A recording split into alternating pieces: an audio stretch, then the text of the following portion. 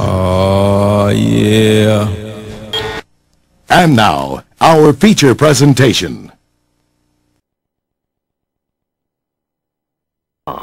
The door of Islam has always been open to everyone who desired to accept it, but today it is different. The door of this religion is now being closed against the white race, which has repeatedly rejected Islam, made mockery of it, persecuted and killed the prophets and the believers, the followers, hid and concealed the truth of it and its God. Allah, who is the God of the universe, and Islam, his only religion. They follow the poor teacher of Islam, seeking a way or an excuse to kill him. They put spies, stool pigeons on him to try to find a way to charge him with something other than the truth in order to do him evil for the truth's sake that he teaches. As David says in his Psalms 94:20, "Shall the throne of iniquity have fellowship with thee, which frameth mischief by a law?" The poor, lost-found members of the tribe of Shabazz, nicknamed Negroes by their slave masters, can well understand that they are the victims of such a frame-up against them throughout America when they seek truth, love, and unity among themselves. The white race does not want to see the poor black people of America united in Islam, a religion that is of Allah, God, backed by the spirit and power of God, to unite all of its believers into one nation of brotherhood. It is the only unifying religion known and tried by the races and nations of earth.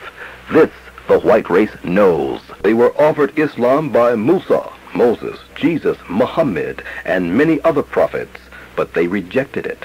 And certainly we raised in every nation an apostle saying, "Serve Allah and shun the devil." So there were others against whom error was due. Therefore, travel in the land, then see what was the end of the rejectors. Holy Qur'an 16:36. The prophets had delivered to them the message of truth and shown them the right way, but they chose to remain in error, evil doings. This stands true of this people today. They know the truth and right from wrong, but they like wrong or evil better than right. Therefore, they are against Islam and its truth. The Holy Quran says, "Surely we have revealed to you as we revealed to Noah and the prophets after him, and we revealed to Abraham and Ishmael and the tribes, and Jesus, Job and Jonah, Aaron, Solomon, and we gave to David a scripture. We sent apostles as the givers of good news and as warners, so that people should have not a plea against Allah after the coming of the apostles." 4:163-165. The messengers of Allah, God, bring good news to the people, but if that good news is rejected, therefore they are warned that bad news will come.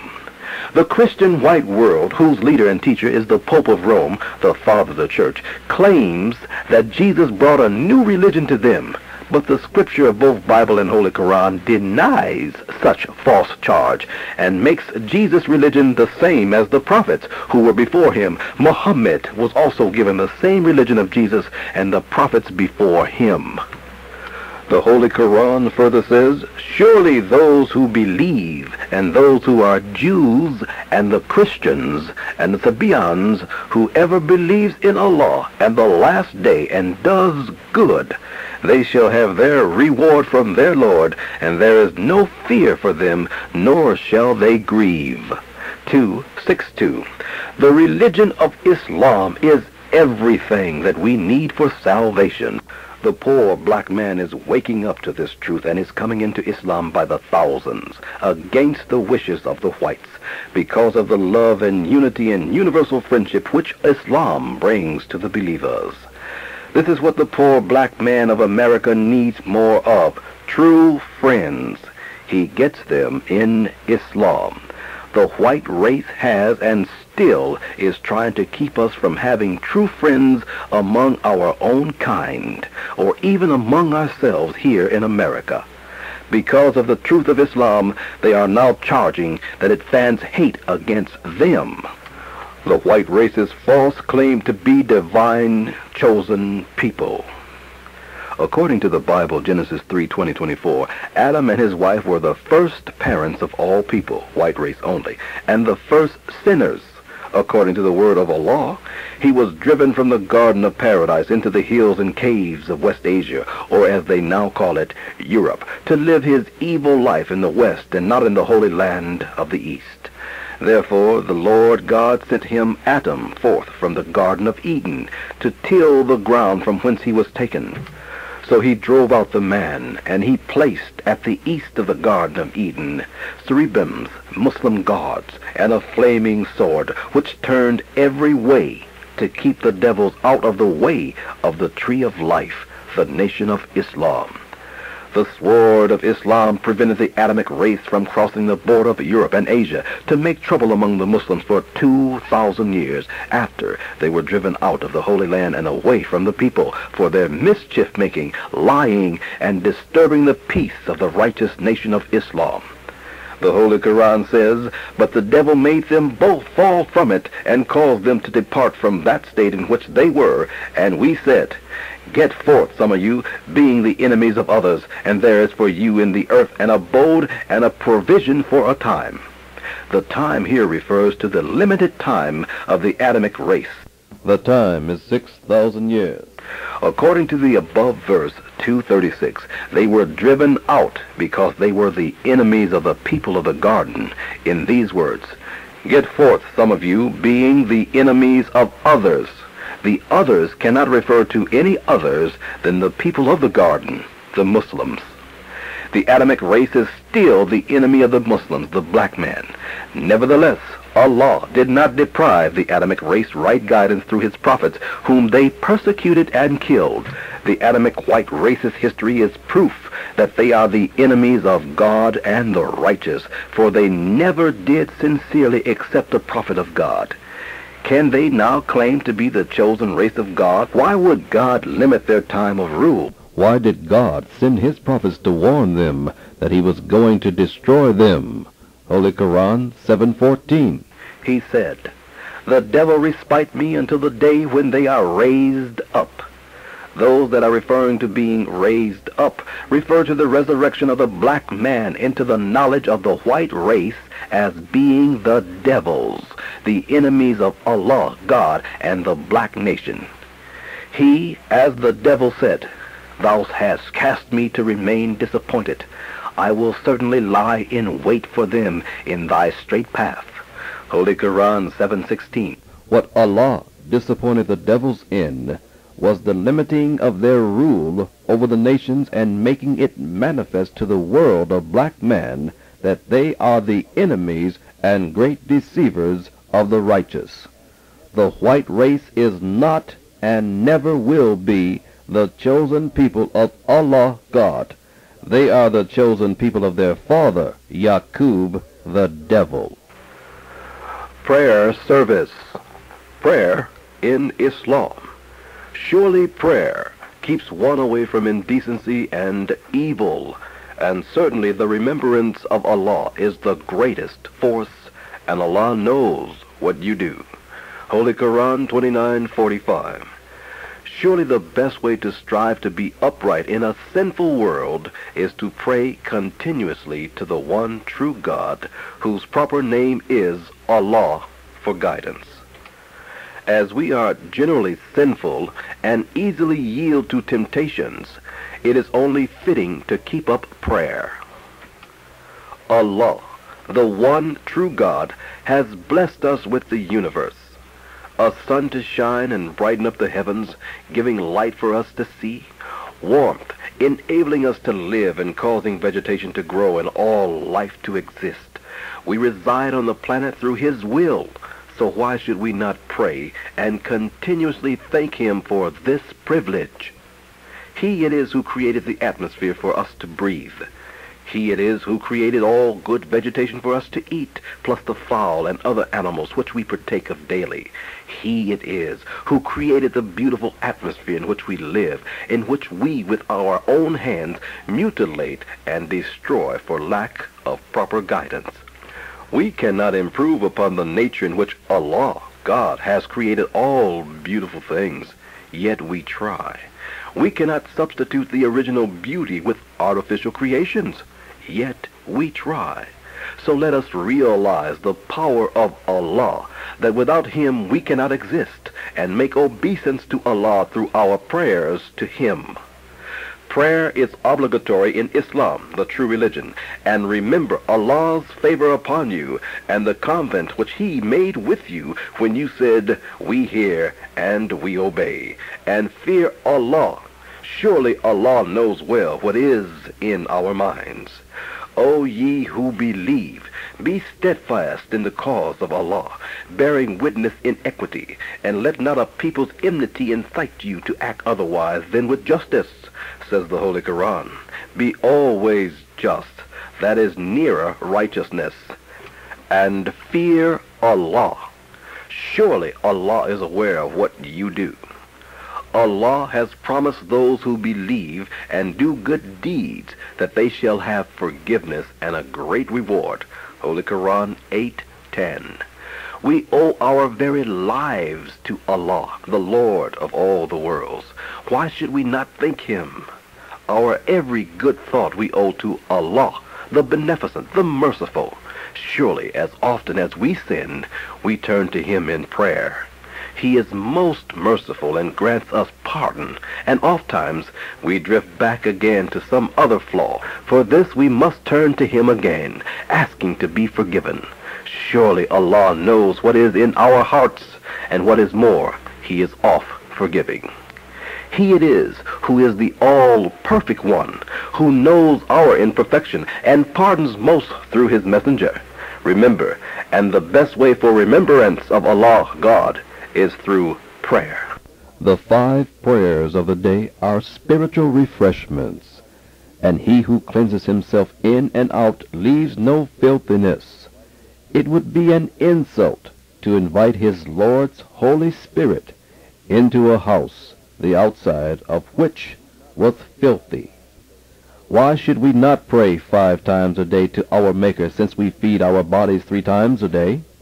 What is so important that would keep us away from prayer to the originator of the heavens and the earth? Let us give praises to our God and submit ourselves to the Lord of the worlds, and learn how to pray the right prayers in the right manner. Let us serve the one true God, whose proper name is Allah, in the right state. My Lord, make me to keep up prayer, and my offspring too. Our Lord, accept the prayer. Our Lord, grant thy protection to me and to my parents and to the faithful of the day when the reckoning will be taken. The prayer of the Muslims will get you an answer. The significance of prayer. O you who believe, remember Allah, remembering Him frequently and glorifying Him morning and evening. He it is who sends His blessings on you, and so do His angels, that He may bring you forth out of utter darkness into the light, and He is merciful to the believers. Prayer is better than sleep. Holy Quran 33:41-43. This alone is salvation, just to be brought out of the darkness of ignorance into the light of the truth. Who is in more need of the truth than the American so-called Negroes, who do not have the knowledge of self nor of anyone else, and who love those who hate them and spitefully use them? O Prophet, surely we have sent you as a witness, and as a bearer of good news, and as a warner, and as one inviting to Allah by His permission, and as a light-giving torch. Holy Quran 33:45-46. Come to success. Prayer and obedience to Allah will bring you success. The prayer is recited standing erect, with face towards the east, with hands raised, and declaring to the one God, Allah, that He has turned Himself to Allah, God, the originator of the heavens and earth. This prayer and positions are especially designed and worded for those lost sheep, the so-called Negroes, who have been lost from the knowledge of their God and people, and now declare that they are turned again to their God, Allah, and are upright to Him. Imagine a native Muslim who never was lost from Allah and His people in the Holy Land or Holy City, reciting the above prayer. the prayer has been turned into the wrong direction. He is in the west, looking again due east, confessing his faults for going astray from his God and people, and declaring that he has been unjust to himself.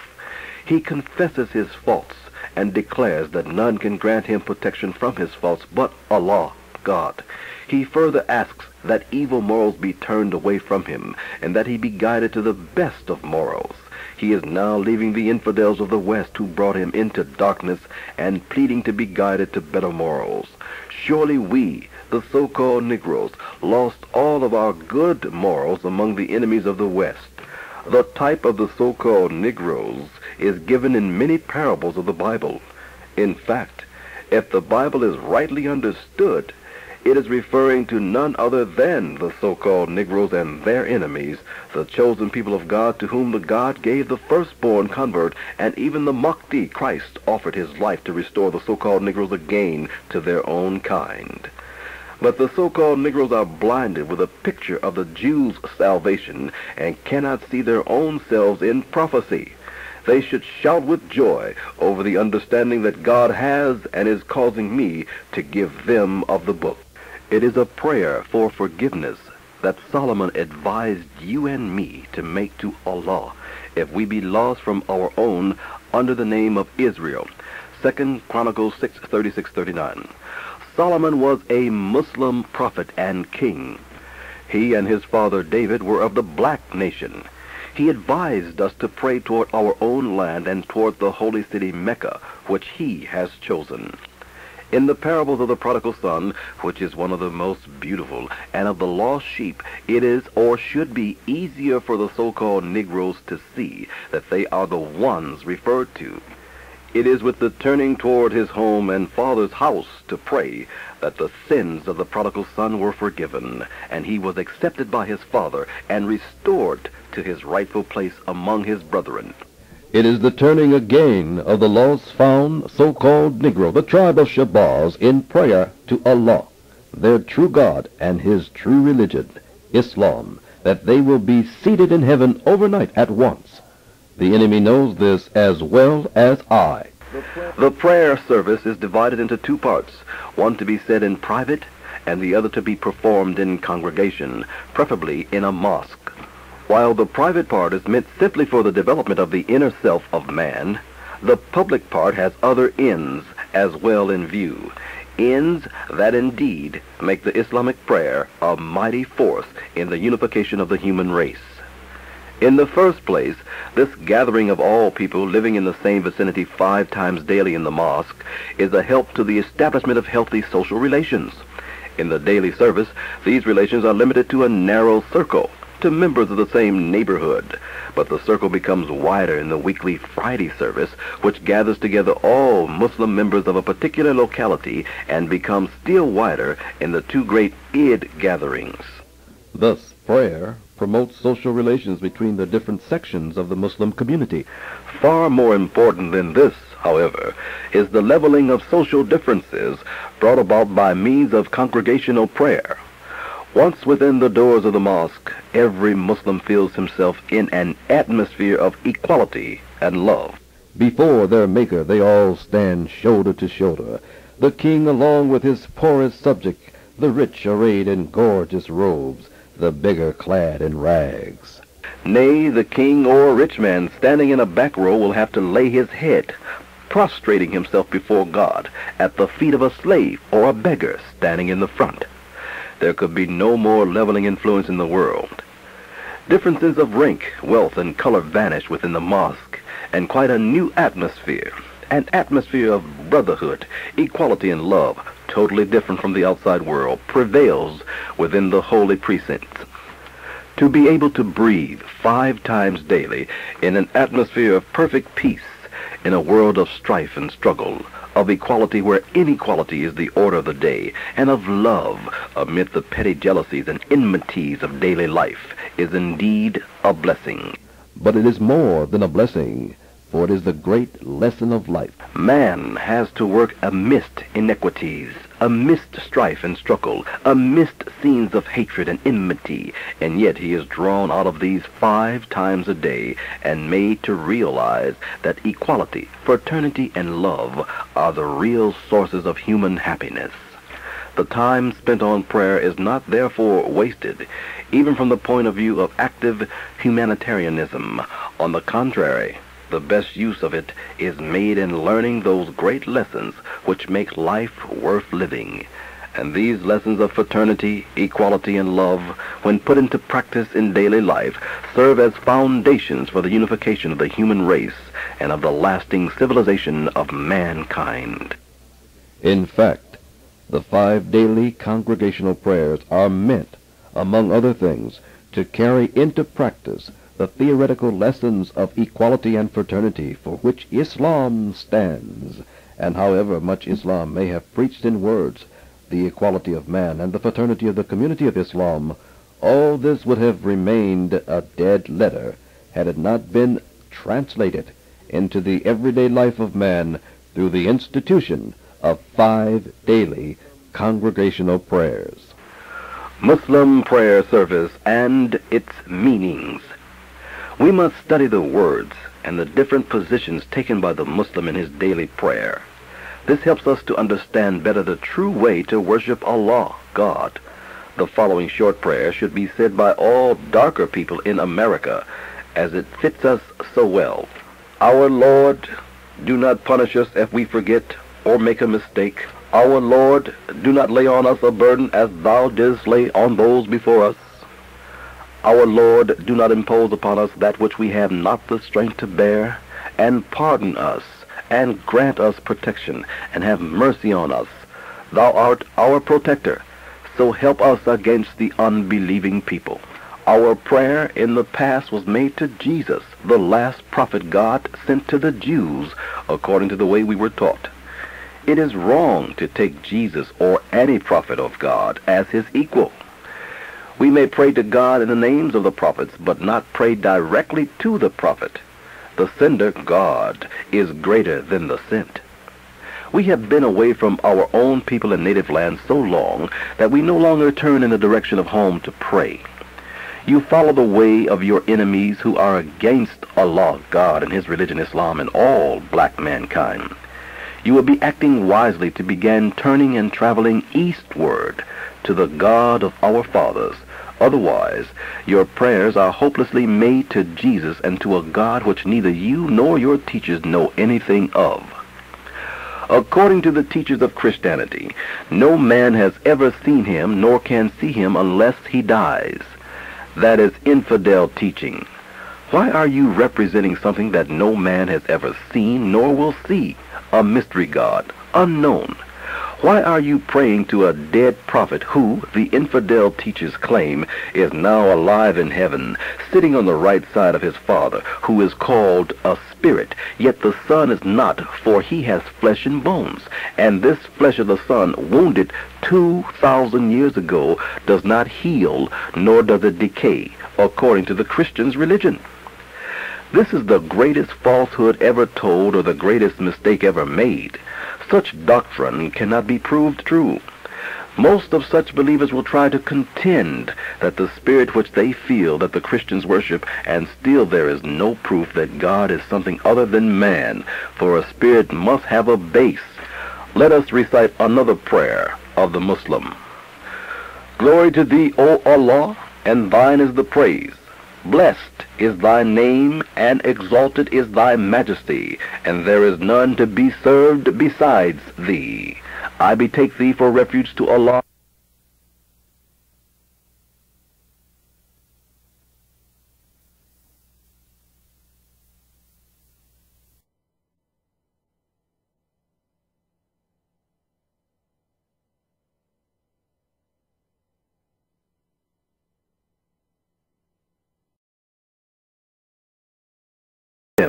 But the scripture of both Bible and Holy Quran denies such false charge and makes Jesus' religion the same as the prophets who were before him. Muhammad was also given the same religion of Jesus and the prophets before him.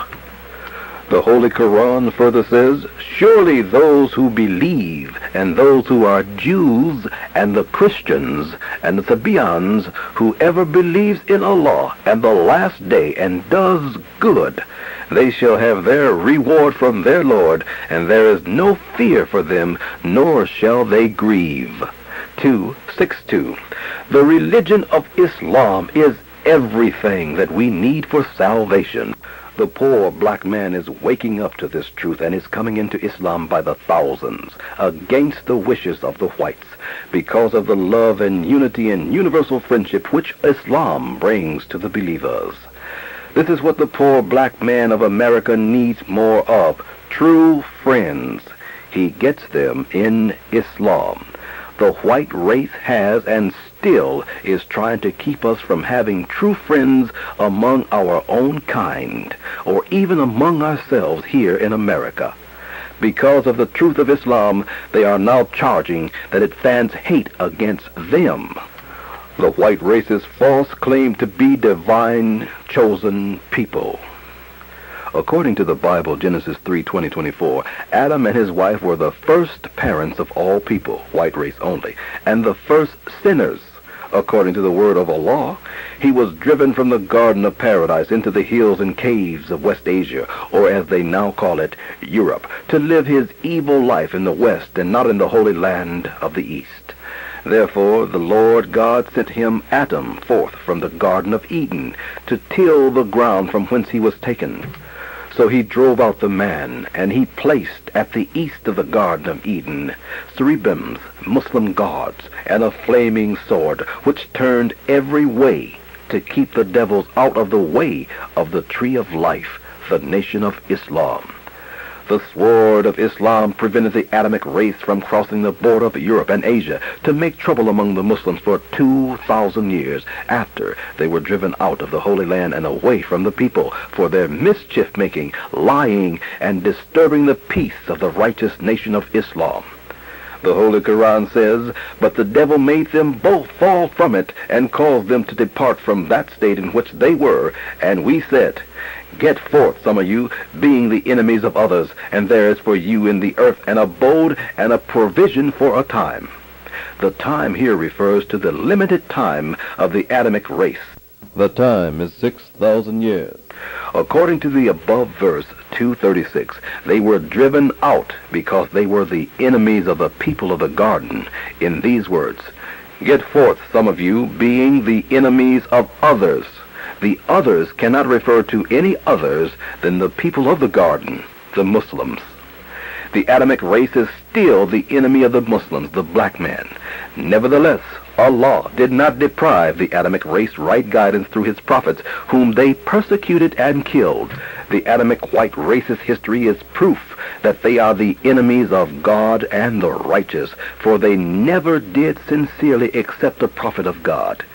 Can they now claim to be the chosen race of God? Why would God limit their time of rule? Why did God send his prophets to warn them that he was going to destroy them? Holy Quran 7:14. He said, "The devil respite me until the day when they are raised up." Those that are referring to being raised up refer to the resurrection of the black man into the knowledge of the white race as being the devils, the enemies of Allah, God, and the black nation. He, as the devil said, "Thou hast cast me to remain disappointed. I will certainly lie in wait for them in thy straight path." Holy Quran 7:16. What Allah disappointed the devils in was the limiting of their rule over the nations and making it manifest to the world of black man that they are the enemies and great deceivers of the righteous. The white race is not and never will be the chosen people of Allah God. They are the chosen people of their father, Yaqub, the devil. Prayer service. Prayer in Islam. Surely prayer keeps one away from indecency and evil, and certainly the remembrance of Allah is the greatest force, and Allah knows what you do. Holy Quran 29:45. Surely the best way to strive to be upright in a sinful world is to pray continuously to the one true God, whose proper name is Allah, for guidance. As we are generally sinful and easily yield to temptations, it is only fitting to keep up prayer. Allah, the one true God, has blessed us with the universe, a sun to shine and brighten up the heavens, giving light for us to see, warmth, enabling us to live and causing vegetation to grow and all life to exist. We reside on the planet through His will, so why should we not pray and continuously thank Him for this privilege? He it is who created the atmosphere for us to breathe. He it is who created all good vegetation for us to eat, plus the fowl and other animals which we partake of daily. He it is who created the beautiful atmosphere in which we live, in which we with our own hands mutilate and destroy for lack of proper guidance. We cannot improve upon the nature in which Allah, God, has created all beautiful things, yet we try.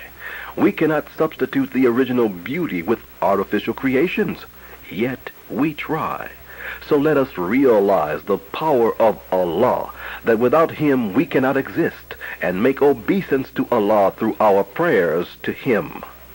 Prayer is obligatory in Islam, the true religion, and remember Allah's favor upon you and the convent which He made with you when you said, "We hear and we obey," and fear Allah.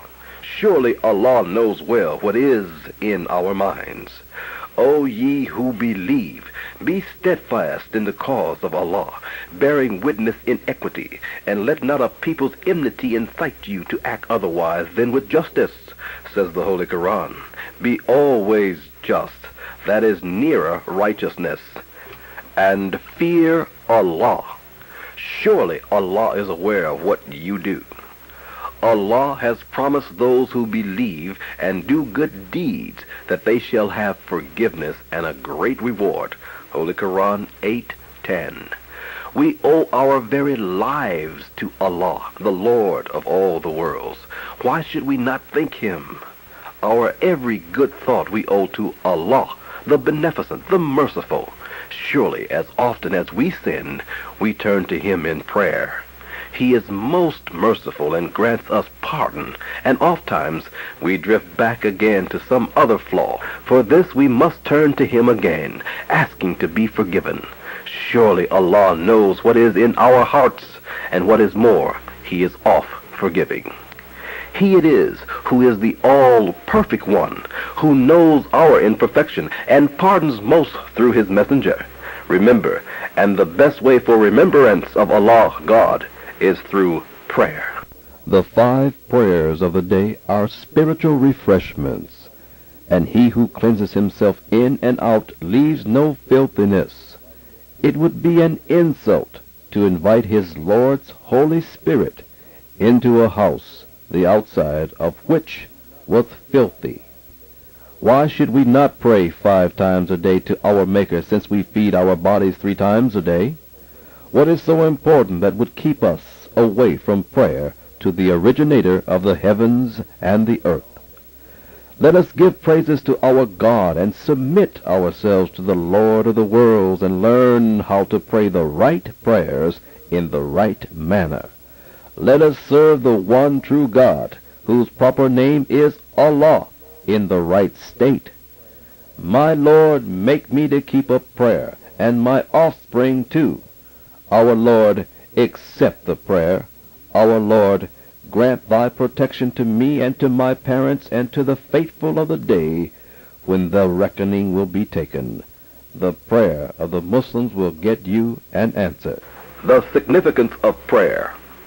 O you who believe, remember Allah, remembering Him frequently and glorifying Him morning and evening. He it is who sends His blessings on you, and so do His angels, that He may bring you forth out of utter darkness into the light, and He is merciful to the believers. Prayer is better than sleep. Holy Quran 33:41-43. This alone is salvation. just to be brought out of the darkness of ignorance into the light of the truth. Who is in more need of the truth than the American so-called Negroes, who do not have the knowledge of self nor of anyone else, and who love those who hate them and spitefully use them? O prophet, surely we have sent you as a witness, and as a bearer of good news, and as a warner, and as one inviting to Allah by His permission, and as a light-giving torch. Holy Qur'an 33:45-46. Come to success. Prayer and obedience to Allah will bring you success. The prayer is recited standing erect, with face towards the east, with hands raised, and declaring to the one God, Allah, that He has turned Himself to Allah, God, the originator of the heavens and earth. This prayer and positions are especially designed and worded for those lost sheep, the so-called Negroes, who have been lost from the knowledge of their God and people, and now declare that they are turned again to their God, Allah, and are upright to Him. Imagine a native Muslim who never was lost from Allah and His people in the Holy Land or Holy City reciting the above prayer. The prayer has been turned into the wrong direction. He is in the west, looking again due east, confessing his faults for going astray from his God and people, and declaring that he has been unjust to himself. He confesses his faults and declares that none can grant him protection from his faults but Allah, God. He further asks that evil morals be turned away from him, and that he be guided to the best of morals. He is now leaving the infidels of the West who brought him into darkness and pleading to be guided to better morals. Surely we, the so-called Negroes, lost all of our good morals among the enemies of the West. The type of the so-called Negroes is given in many parables of the Bible. In fact, if the Bible is rightly understood, it is referring to none other than the so-called Negroes and their enemies, the chosen people of God, to whom the God gave the firstborn convert, and even the Mahdi, Christ, offered his life to restore the so-called Negroes again to their own kind. But the so-called Negroes are blinded with a picture of the Jews' salvation and cannot see their own selves in prophecy. They should shout with joy over the understanding that God has and is causing me to give them of the book. It is a prayer for forgiveness that Solomon advised you and me to make to Allah if we be lost from our own under the name of Israel. 2 Chronicles 6:36-39. Solomon was a Muslim prophet and king. He and his father David were of the black nation. He advised us to pray toward our own land and toward the holy city Mecca, which he has chosen. In the parables of the prodigal son, which is one of the most beautiful, and of the lost sheep, it is or should be easier for the so-called Negroes to see that they are the ones referred to.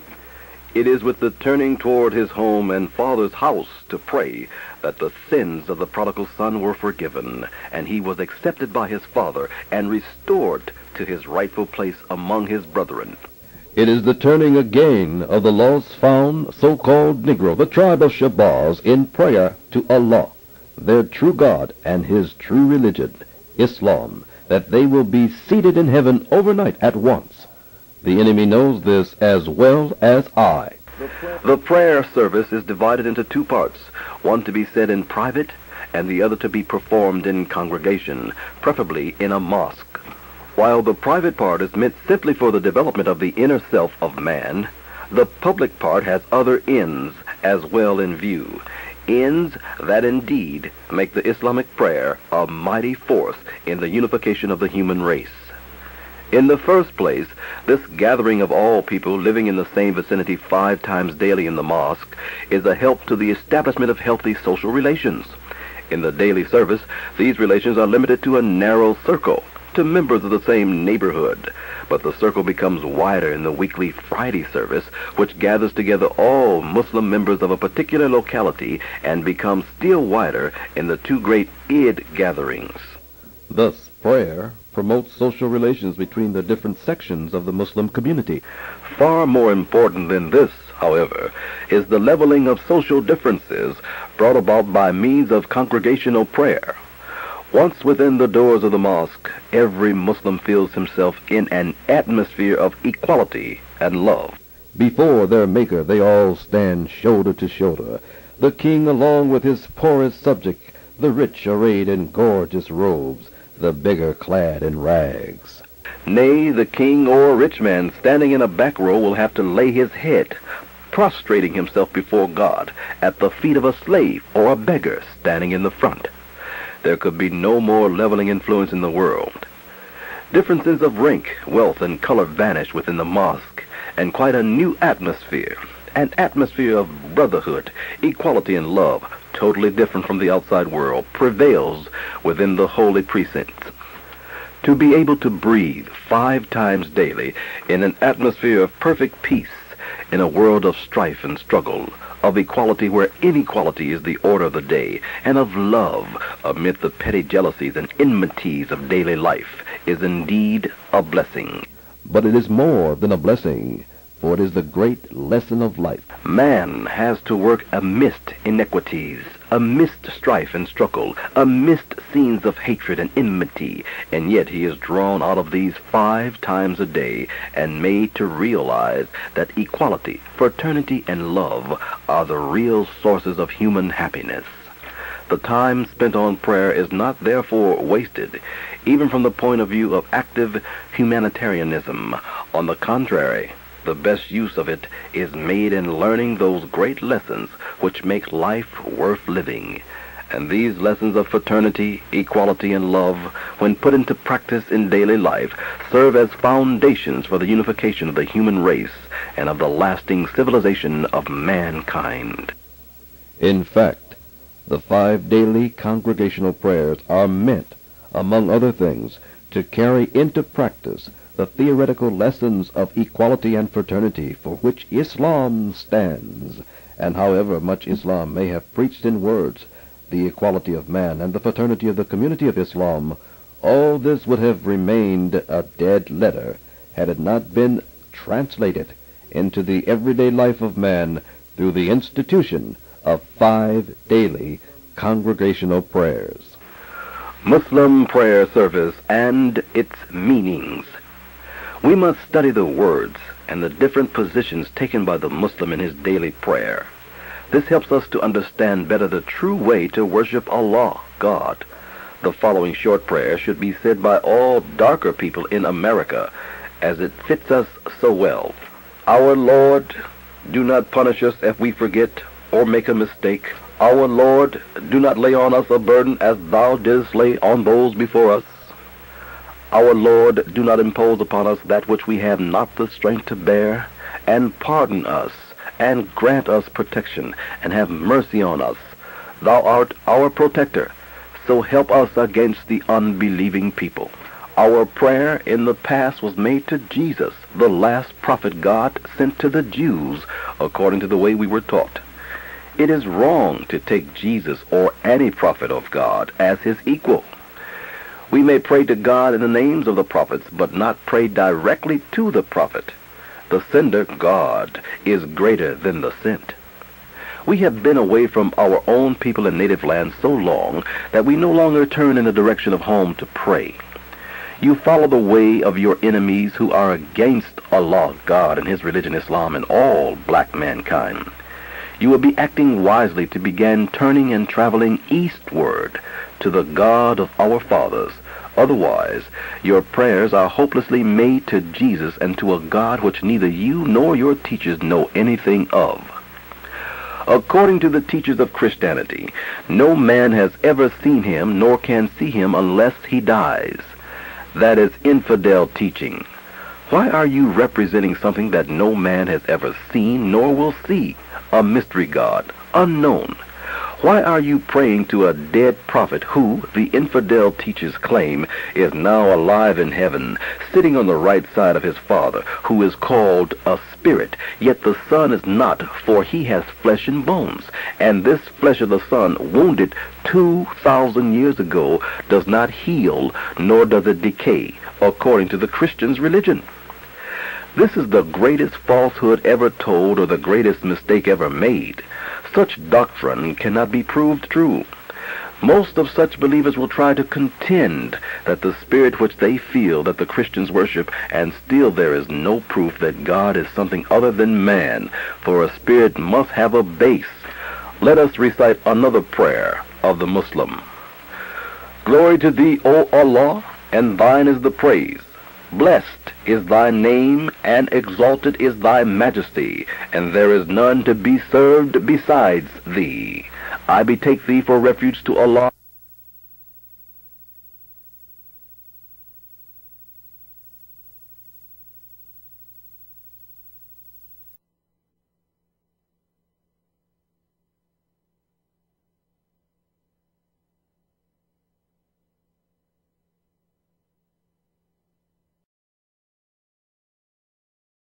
Feel that the Christians worship, and still there is no proof that God is something other than man, for a spirit must have a base.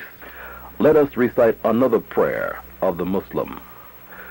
Glory to thee, O Allah, and thine is the praise.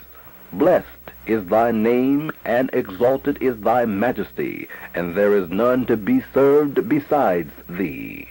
I betake thee for refuge to Allah against the accursed devil. Study the words of the Muslim's prayer and try finding anything to equal them in any other religion. The Christians have no intelligent prayer service set forth in the Bible. There is no mention of God teaching Adam to pray. Jesus set forth only one prayer to his disciples and did not appoint any certain time to recite it. The following is the oft-repeated prayer of the Muslims. In the name of Allah, the Beneficent, the Merciful, all praise is due to Allah, the Lord of the worlds, the Beneficent, the Merciful, Master of the day of requital. Thee do we serve, and thee do we beseech for help.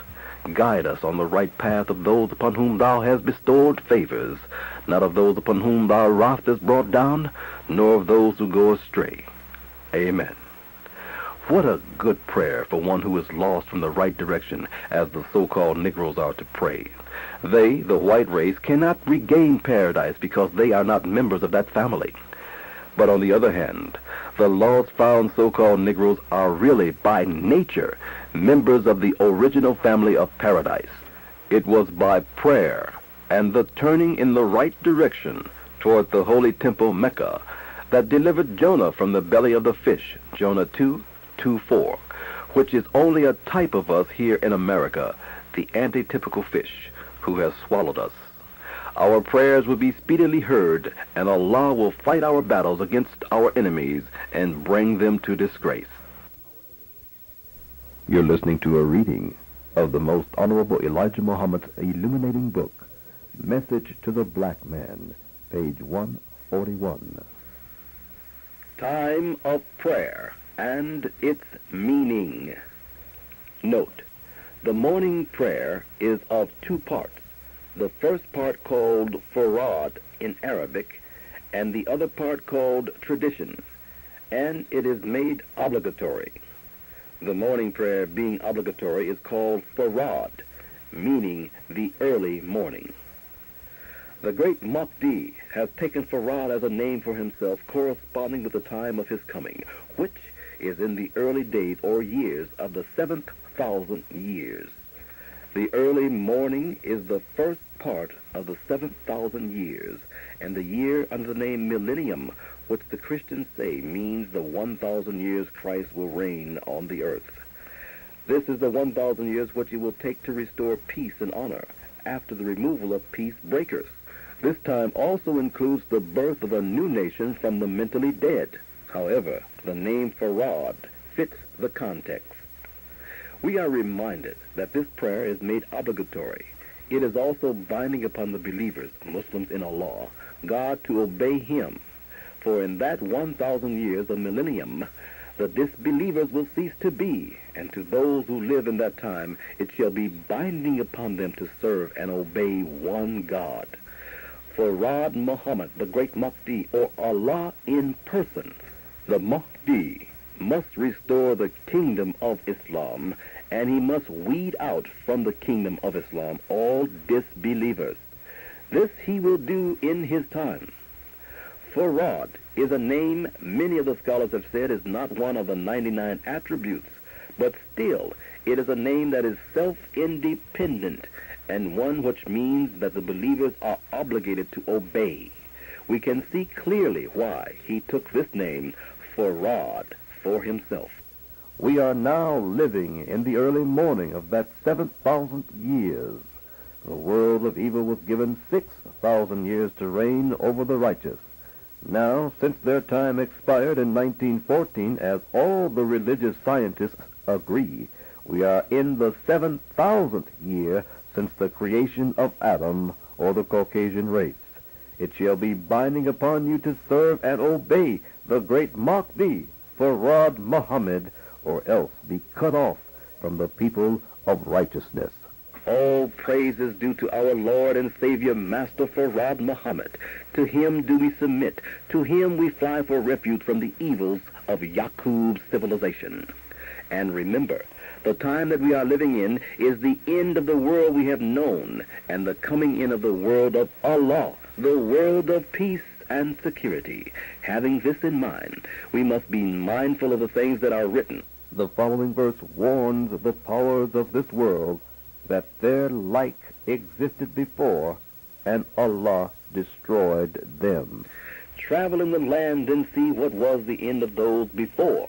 Most of them were polytheists. Holy Quran 30:42.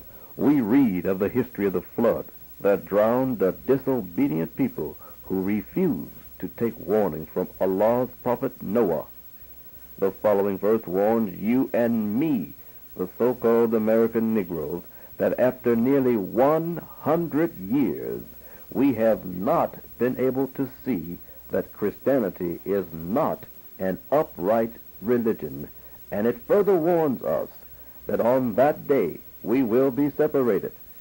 These days now approach you and me, so make a decision.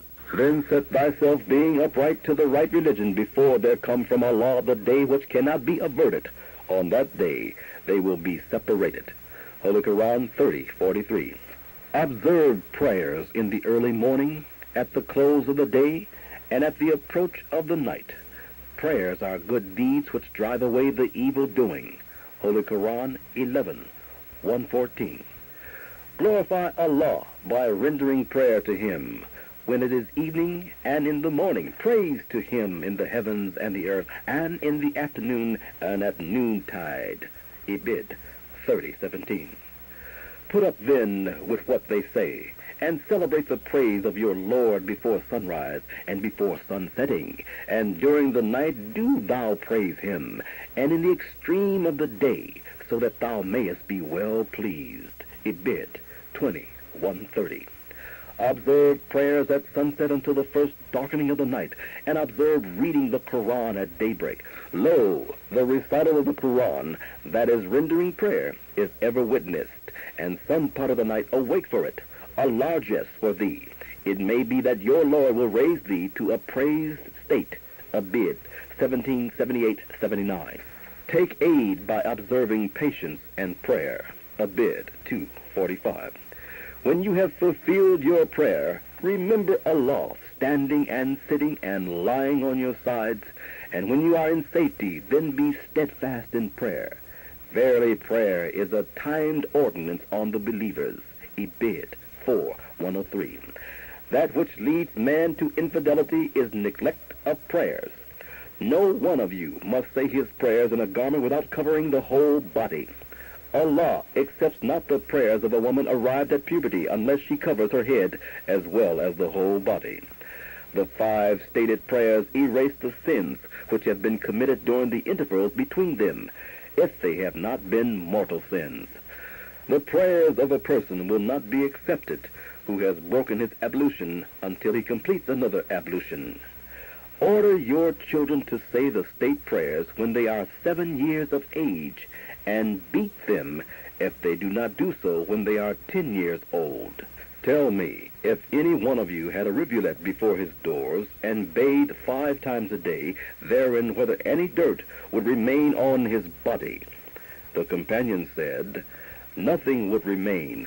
The prophet said, In this manner will the 5 daily prayers, as ordered by Allah, erase all minor sins. The lost found joins the righteous in prayer for the first time upon their finding by Allah. We see him turning himself to Allah to recite the prayer of the righteous. The presence of Allah is like the sun in all its brilliance on him in the early morning after a long, dreary night, and his first thought was to rise up and prepare for the day. We see him washing his hands and all the exposed parts of his body. We see him washing his face, his eyes, ears, mouth, and nose, and even those wet hands go over his head to clean the very scalp, because he is now turning for the first time to his God, Allah, and looking upon the presence of God, and the light which he has shone upon him makes him to feel he was unclean and that he needed to clean up. Even the outer appearance is to be cleaned in the presence of God to hear his words of guidance. He stretches forth his hand while standing as erect as a soldier before his captain at attention.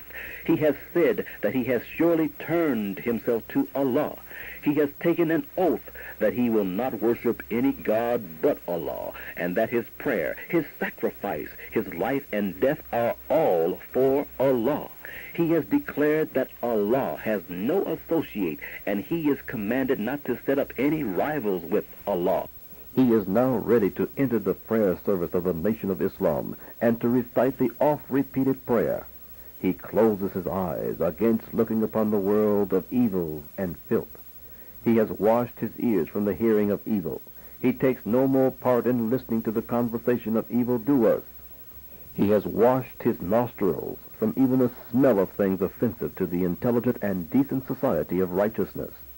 He has washed out his mouth, cleansed it as far down his throat as water could go without strangling him. He washes his mouth from speaking of evil and planning evil and indecent things. He takes no more part in using his mouth and his tongue for the service of evil. Now, the mouth and the language his tongue utters are saying that which he believes will please Allah and the nation of righteousness. He has washed his hands in all exposed parts of his body. His hands are washed from taking part in evil and indecent doings. His feet are washed from the evil service of walking, standing, and sitting in the presence and path of the wicked. He cleans them to walk towards Allah and stand in his holy presence. His body garments are no more filthy, but now made sacred to the service of Allah. We have heard him declare that Allah is the greatest, and that there is no God but Allah. He declares none deserves to be worshipped beside Allah, and that Muhammad is his last apostle. He has declared himself to be turning to the service of Allah, and not pursuing the evils of the darkened west. He now looks eastward to behold the light of God and his people from whence he has strayed for the last 400 years. He now wishes to be guided on the right path of Allah. Thus he now recites the following prayer that is designed especially for him who was lost in the darkness of evils in the western world of the shaitans, devils of European origin. He now prays in the name of Allah, and not to a mystery God that he nor anyone else has seen, nor does such exist. Neither does he pray in the name of dead prophets. He now stands in the light and reality of Almighty God Allah, who appeared in the person of Master W.F. Muhammad. He recites the following: In the name of Allah, the most merciful, all praise is due to Allah, the Lord of the worlds, the most merciful Master of the day of requital. Thee do we serve, and thee do we beseech for help. O Allah, guide us on the right path, the path of those upon whom thou hast bestowed favors, and not of those upon whom thy wrath is brought down, nor of those who go astray. Amen. As you notice in the above prayer, it is designed for one who has lost himself from the right path of Allah. He now wishes to be guided on that path the prophets walked in, upon the path that Allah has bestowed favors for those who walk thereon. He now desires favors, divine favors, to be bestowed upon him after being deprived of friendship and favors from those who walk in darkness of evil and murder. He desires not to walk in the path of those whom Allah dislikes and is angry with, and whom Allah has sent his curse upon in the past, and has recorded it in history for their own warning and as an example of what will befall them and those who willfully and knowingly go astray from his, Allah's path. He has declared Allah to be the final judge on the day of resurrection. This is Message to the Black Man by the Most Honorable Elijah Muhammad, the Messenger of Allah. This reading continues on page 146. The Morning Prayer. Surely I have turned myself being upright to him who originated the heavens and the earth, and I am not of the polytheists. Surely my prayer and my sacrifice and my life and my death are all for Allah, the Lord of the worlds. No associate has he, and this am I commanded, and I am of those who submit.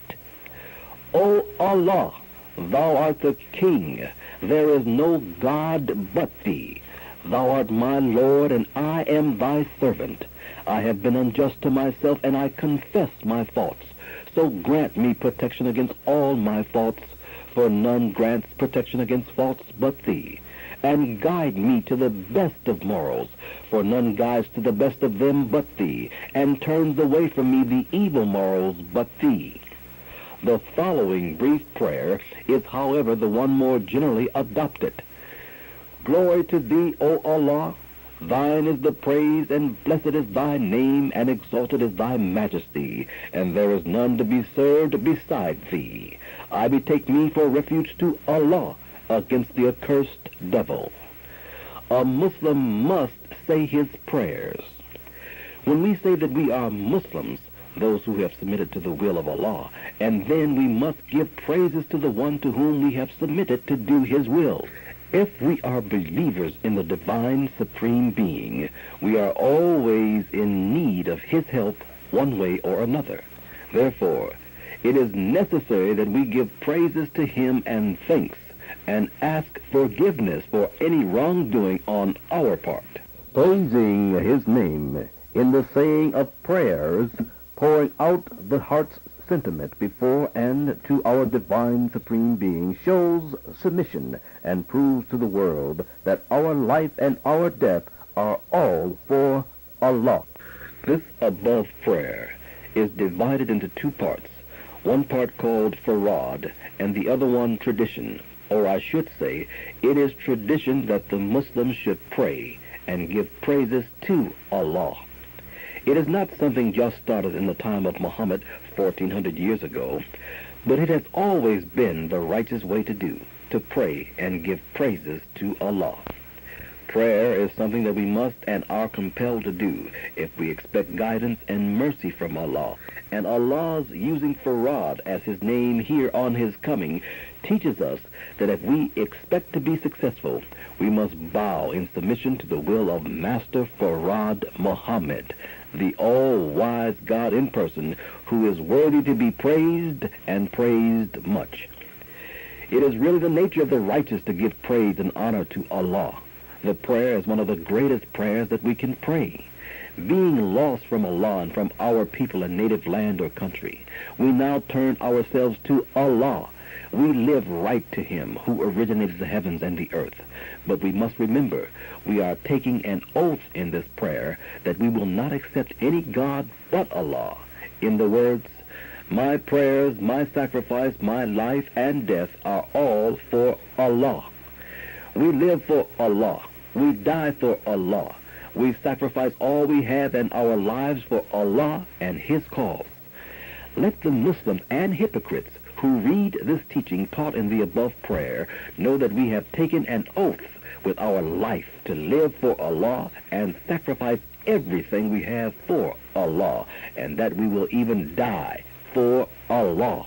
This will be held against us on the day we shall meet Allah, who turns back on their heels, and you who become hypocrites, read, study, and learn the prayer above and recite it, if you are believers, as often as you can, and know that you have fled to Allah and have taken refuge in Him against the accursed devils.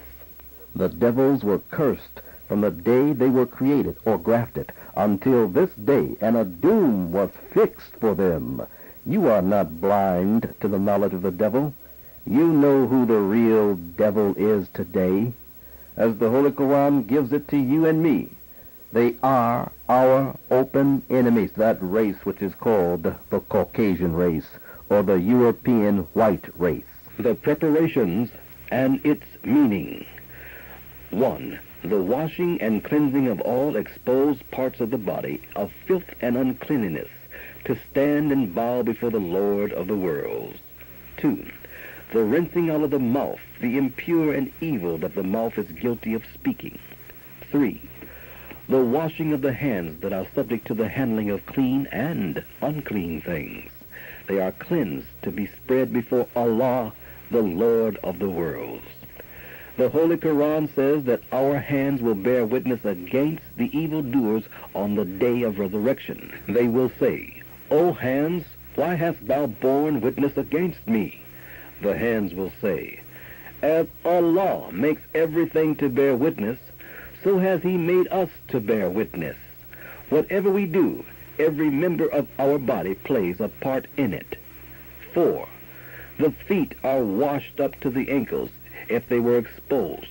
The feet should be washed once every day, even though one wears shoes. 5. A total bath should be taken if there were sexual relations. He is now ready for prayer. He stands erect, with his face and body towards the rising of the sun, the east, in the direction that the earth is rotating and all the planets. In this direction is the holy city of Mecca, the only holy place on the earth. From this direction do we look for Allah God and His angels to come to judge the world. 6. He lifts his opened hands and his thumbs pointing towards his earlobes. He says, Allah is the greatest. Twice. I bear witness that none deserves to be worshipped besides Allah. Repeat it twice. And that Muhammad is his last apostle. Twice. The regular prayer caller in the minarets of the mosque calls the prayer from 4 directions, east, west, north, and south. He repeats, Allah is the greatest, 4 times. 7. He begins his prayer by saying, Surely I have turned myself to thee, being upright to Him who originated the heavens and the earth, and I am not of the polytheists. Surely my prayer, my sacrifices, my life, and my death are all for Allah, the Lord of the worlds. No associate has He, and this am I commanded. O Allah, Thou art the King. There is no God but Thee. Thou art my Lord, and I am Thy servant. The meaning. First, the cleansing of the body before asking prayer to the most honored and wisest person in the universe, the Lord and King over all. None is His equal, shows respect for Him. He desires to show, in words, in his prayer, that his words are clean and coming from a clean heart. Should not that clean heart be a clean body? If one is offered clean water in an unclean outer surface of a glass, will he accept it? This is so with a Muslim. He believes in cleanness, internally as well as externally. The different positions taken in prayer. Standing erect to address our superior is proper, and again it shows respect and honor. The raising of the hands with the palms open in the same direction shows an act of surrender to the King of Kings and Lord of the worlds, and is coming before Him with clean and emptied hands. The hands, the most active members of our bodies, play the part of evil and good for the body. They sometimes bear witness for or against us. The Muslims declare that there is only one God, and none deserves to be worshipped except him. This is true. Almost all religious persons acknowledge that there is but one God who made the heavens and the earth. The Muslims declare in one of their prayers that they worship Allah, God, in the best manner, in the direction east in which he turns himself towards the holiest of places, and one day the whole of the people of earth will be just as holy or holier. I would say holier. This position also has another meaning. It refers to the lost and found people of Islam. Before their return, they must turn in this direction with clean hands and hearts, bow in submission to the will of Allah alone with righteousness, that they may be welcome to take their place again among their own people. This shall soon be made clear to my people here, that if holy war be declared, no so-called Negro could return to his native land and people unless he or she accepts Allah as his God and Islam as his religion. O you who believe, enter into submission one and all, and do not follow the footsteps of the devil. Surely he is your open enemy. Holy Quran 2:208. Here the Muslim is about to begin his prayer. He has cleansed all the exposed parts of his body, washed out his mouth, nose, and ears. Standing upright, with his face towards the holy city Mecca, which is in the direction of sunrise, he lifts his cleansed hands up beside his head, with the thumbs towards the lobes of his ears, and declares that Allah is the greatest 4 times, and that nothing deserves to be worshipped but Allah. What better preparation could have been made for the service of our God? With due respect and great honor, he is turned in the direction of sunrise, in which our planet is carrying him at a speed of 1,037 1/3 miles per hour. Physically, he has turned his face in the direction in which he is traveling, and in which he looks forward to the light of day. From the same direction, sunrise, came all the spiritual light, the holy prophets, the holy land, and the holy cities of the earth. With his cleansed hands open, with the palms toward the holy land and cities, he signifies an open confession of his internal purity and entire submission to the will of Allah, God. Whatever evils he has committed with his hands, by washing them with the water of life, he shows forth his heart's repentance for the evils that his hands have committed. Now, as the open, cleansed hands show forth a sincere surrender to their Maker, without concealing or hiding anything, so it is with the heart that only Allah, God, can see into, is clear of the evils and desires forgiveness. For such evils have been washed from the heart, the ears from hearing them, and the eyes are closed to keep out the evil morals. For none can turn away from me the evil morals but thee. The above prayer is preferred as the morning prayer, but can be said by the individual any time that he likes. Here the prayer declares that he is strictly a believer in one God who originated the universe, the heavens and earth, and not in 3, and further declares that his sacrifice, life, and death are all for Allah, God, and to him does he submit. He acknowledges his sins and asks protection against them, or rather against a future sin. The opening. The Fatiha opening is the first chapter of the Holy Quran and constitutes the Muslim's prayer for guidance. Here is the prayer we shall recite. In the name of Allah, the most merciful, all praise is due Allah, the Lord of the worlds, the most merciful Master of the day of requital. Thee do we serve, and thee do we beseech for help. O Allah, guide us on the right path, the path of those upon whom thou hast bestowed favors, and not of those upon whom thy wrath is brought down, nor of those who go astray. Amen. This prayer is found in the first surah, chapter of the Holy Quran, and is the opening of every surah of the Holy Book, except the 9th chapter, the chapter of the hypocrites. He seeks the right guidance. He does not want to walk in the path of the Jews and Christians.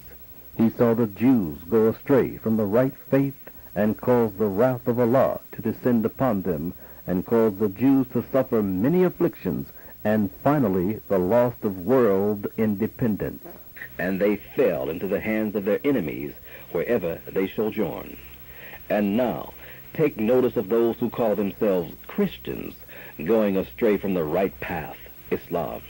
Notice them going to the extreme by worshiping Jesus, first by falsely accusing Jesus of being the Son of Allah, God, born without the agency of man, thus accusing God of an act of adultery.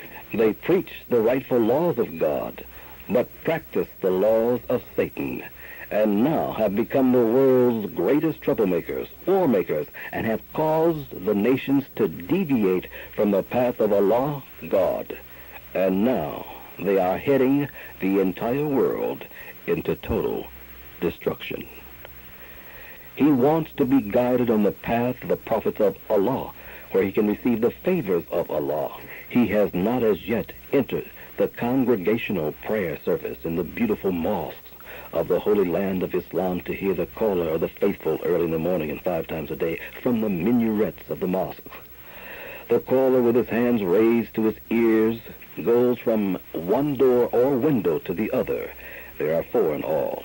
He opens it to the east, west, north, and south, saying, Allahu Akbar, 4 times, which means Allah is the greatest regardless of what direction you may look. The beautiful words one may note from the caller at nearly the end of the call are these. Come to prayer, turning the face to the right, repeat it twice. Come to success, repeat it twice, and turning the face to the left. Prayer is better than sleep, repeat it twice. The touch of Islam makes the lost found have a sense of dignity, and for the first time he feels that he should do something for self, and he desires to rid himself of the things that hinder him. He therefore now prays the following prayer. O Allah, I seek thy refuge from anxiety and grief, and I seek thy refuge from lack of strength and laziness, and I seek thy refuge from cowardice and niggardliness, and I seek thy refuge from being overpowered by debt and the oppression of men. O Allah, suffice thou me with what is lawful to keep me away from what is prohibited, and with thy grace make me free from want of what is besides thee. We, the lost founds, should repeat the above prayer 7 times a day, for it sums up our greatest hindrance to freedom and self-independence. We must get away from the idea of depending on others to do for us what we can do for self. Fear, cowardice, and laziness are our greatest enemies. We are brave enough to fight to preserve the white race's independence, but not brave for self and kind. Shake such shackles off and face the consequences like men, and we all will be free. Knowledge of prayer. Since learning of the prayer service of Islam, the religion of entire submission to the will of Allah, we see him now not only trying to keep his internal parts clean, but the external parts too. He washes his face, his hands, and all the exposed parts of his body before going to prayer. Never before has he done such under the cross, Christianity, prostrating himself with his shoes off and his forehead kissing the rug or the bare earth in praises and humble submission to the will of Allah God. He says again in the above prayer that he is thankful to Allah.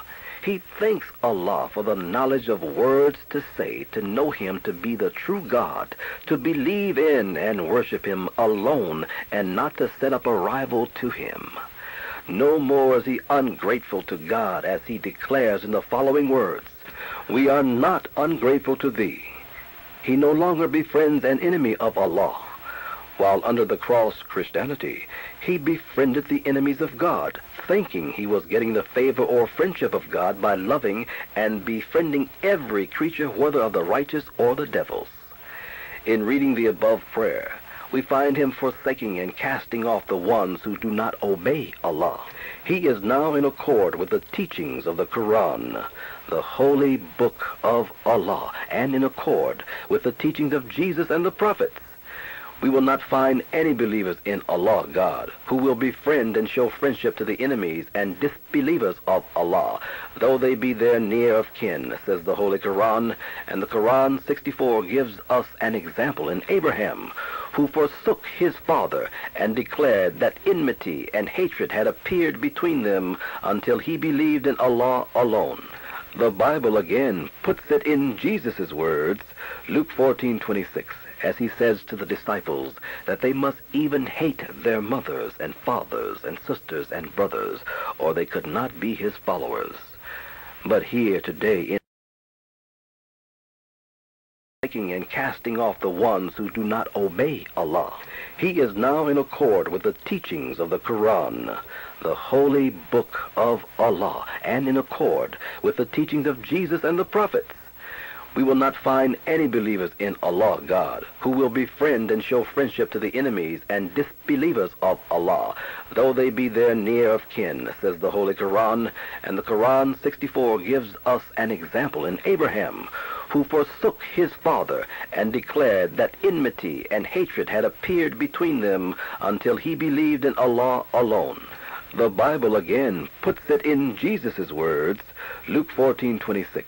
As he says to the disciples that they must even hate their mothers and fathers and sisters and brothers, or they could not be his followers. But here today in America, as you may know, the Christians teach that we should love everybody. This is just the deceitful way of the devils to get love and honor from the people of God under their religion, Christianity, that they organized in order to oppose the true religion of Allah, Islam. He now further says and acknowledges that he prays to Allah alone and make obeisance, as it reads in the words of the prayer as follows: O Allah, thee do we serve, and to thee do we pray and make obeisance. He seeks refuge in no other God but Allah, and he declares this in the following words of the prayer: Thee do we flee, and we are quick. He now hastens himself for refuge in a living God, a God that exists, a God he can depend upon for help, a God who knows and understands all of his life's troubles and woes. He is not perfect, therefore he hopes for mercy from the true God in the words of the prayer as follows: We hope for thy mercy and fear thy chastisement. He has learned of the suffering and chastisement of Allah upon those who disbelieve in him. He is no longer an unbeliever, for he has surely turned himself, being upright, to Allah, the originator of the heavens and the earth. Prayers to pray. O Allah, we beseech thy help and ask thy protection, and believe in thee and trust in thee, and we laud thee in the best manner, and we thank thee, and we are not ungrateful to thee, and we cast off and forsake him who disobeys thee. In the above prayer, we learn that the whole of the Muslim prayer, as Maulvi Muhammad Ali says, is only a declaration of divine majesty and glory, divine holiness and perfection, and of the entire dependence of man on his Maker. Preface of the Holy Quran. If you would only adopt the sayings of the Muslim's prayer, you would be helped. Of all the praying people on earth, the Muslims' worship to God is in the best manner. The words used in their prayers are the best and most humble. They cast off and forsake those who disobey Allah, God. The Christians teach love for the enemy because of the fact that they are really the enemy and desire to mingle with you for the purpose of misleading you. It is nothing but right to sever friendly relations with those who do not care to serve and obey Allah, God. There are many Muslims and black Christians who, for the sake of certain privileges, do not carry into practice the casting off of those who disobey Allah, God, and think it is a sin for the true, righteous Muslim to do so. Today I am often asked, can white people attend your service? When told that white people are not Muslims, some of the ignorant Muslims falsely charge me in their writings and sayings as not teaching Islam. They also falsely charge that my teachings not only do not represent Islam, but that it is not recognized by the Muslim world. This is just what the enemies of Islam and the so-called Negroes of America desire that the so-called Negroes believe. They sow such lies in the hearts of the weak Muslims and the so-called Negroes in general. You are going to be greatly surprised. I have Allah, God, on my side to bring my people out of the darkness and power of our enemies. Is He not God sufficient? And most surely He is with me, and I with Him. You most certainly will be the loser if you are not on our side. The Lord's Prayer, as it is called, contains some words that should not have been written there, such as, "Lead us not into temptation." God will not lead us into temptation. It is the devils that tempt us to sin. The above words show a lack of confidence in God to lead us aright, that He must be reminded just how to lead us. Another is, "Give us this day our daily bread." Here again, the words "this day" could lead one to believe that on that day the prayer was given, there was a shortage of bread, or that the Christians' prayers seek their physical bread first and spiritual bread last, even though the Bible says, "You must seek the kingdom of heaven, and all those things shall be added unto you." Luke 12:31. In another place it says, "Man shall not live by bread alone, but by every word that proceeded out of the mouth of God." Matthew 4:4. These scriptures are contrary to the prayer, although it stands true of the Christians who seek bread, swine's flesh, the poison, whiskey, wine, and beer first, and pray for spiritual food last. The Bible shows, Exodus 16:2-8, that it was the want of bread and meat first of all that gave Moses and Aaron much trouble trying to lead the people into the spiritual knowledge of Jehovah and self-independence. They even said when they were hungry, "Would to God we have died by the hand of the Lord in the land of Egypt." Exodus 16:3. Oft times they angered Moses and Aaron by their longing for the food of their slave masters, even while on their way to freedom and self-independence. The Muslims pray in their oft-repeated prayer to seek Allah's help in guiding them on the right path, the path of those whom God has favored, and not on the path of those who have caused His anger to descend upon them, the Jews and Christians. This want of the slave master's bread, meat, and luxuries is depriving the so-called Negroes today of their independence. O Allah, we beseech Thy help and ask Thy protection. We believe in Thee and trust in Thee. We worship Thee in the best manner, and we thank Thee. We are not ungrateful to Thee, and we cast off and forsake him who disobeys Thee. O Allah, Thee do we serve, and to Thee do we pray and make obeisance. To Thee do we flee, and we are quick. We hope for Thy mercy, and we fear Thy chastisement, for surely Thy chastisement overtakes the unbelievers. We now see the lost-found members of the great black nation, the original people of the sun, are greatly improving their prayer services and obedience to Almighty God, who in the person of Master Farad Muhammad founded them, and to whom praises are due forever for bringing us Islam, the knowledge of God, our friend, and the devil, our enemy. To my people in America who bow in submission to Allah's will, He declares He will set us in heaven at once on our acceptance of Him as our God. Money, good homes, and friendships in all walks of life. Read for yourself the promised reward and blessings prophesied in the Bible and Holy Quran for us who turn to Allah in the last days of the world of the infidels. We have been looking toward the east from the direction the light of truth has come, and we have been reading for the past few weeks on the prayers made by the lost-found members, so-called Negroes, of the great nation of Islam, and we are getting more knowledge of how to serve Allah in the best manner. As the above prayer reads, we worship Allah in the best manner. Remember, As we grow into the knowledge of Allah, the more we desire to serve Him faithfully and give praises to Him. We hear the lost found repeat the above words as follows: O Allah, we beseech thy help. For the first time he is calling on Allah for help. Before being found, however, he had lifted his eyes into space and called on the God that the enemy infidels had directed him, that actually does not exist. And he found no help coming to him from out of space. But today, this prayer bears witness since the coming of Allah in the person of Master Farad Muhammad, to whom be given praise forever, that he receives help from God. He'd received no protection from the God somewhere above the sun, moon, and stars that the enemy pointed out to him and the rest of the poor lost found members of the Asiatic nation, the nation of Islam.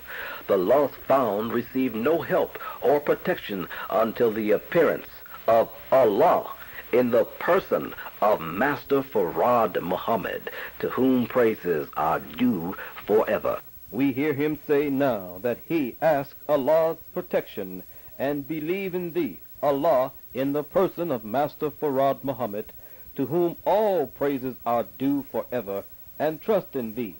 He is confident today. He now puts his trust in Allah, who he knows will answer his prayers. As the Holy Quran teaches him, Allah hears the prayers of the believers. He worships Allah now in the best manner.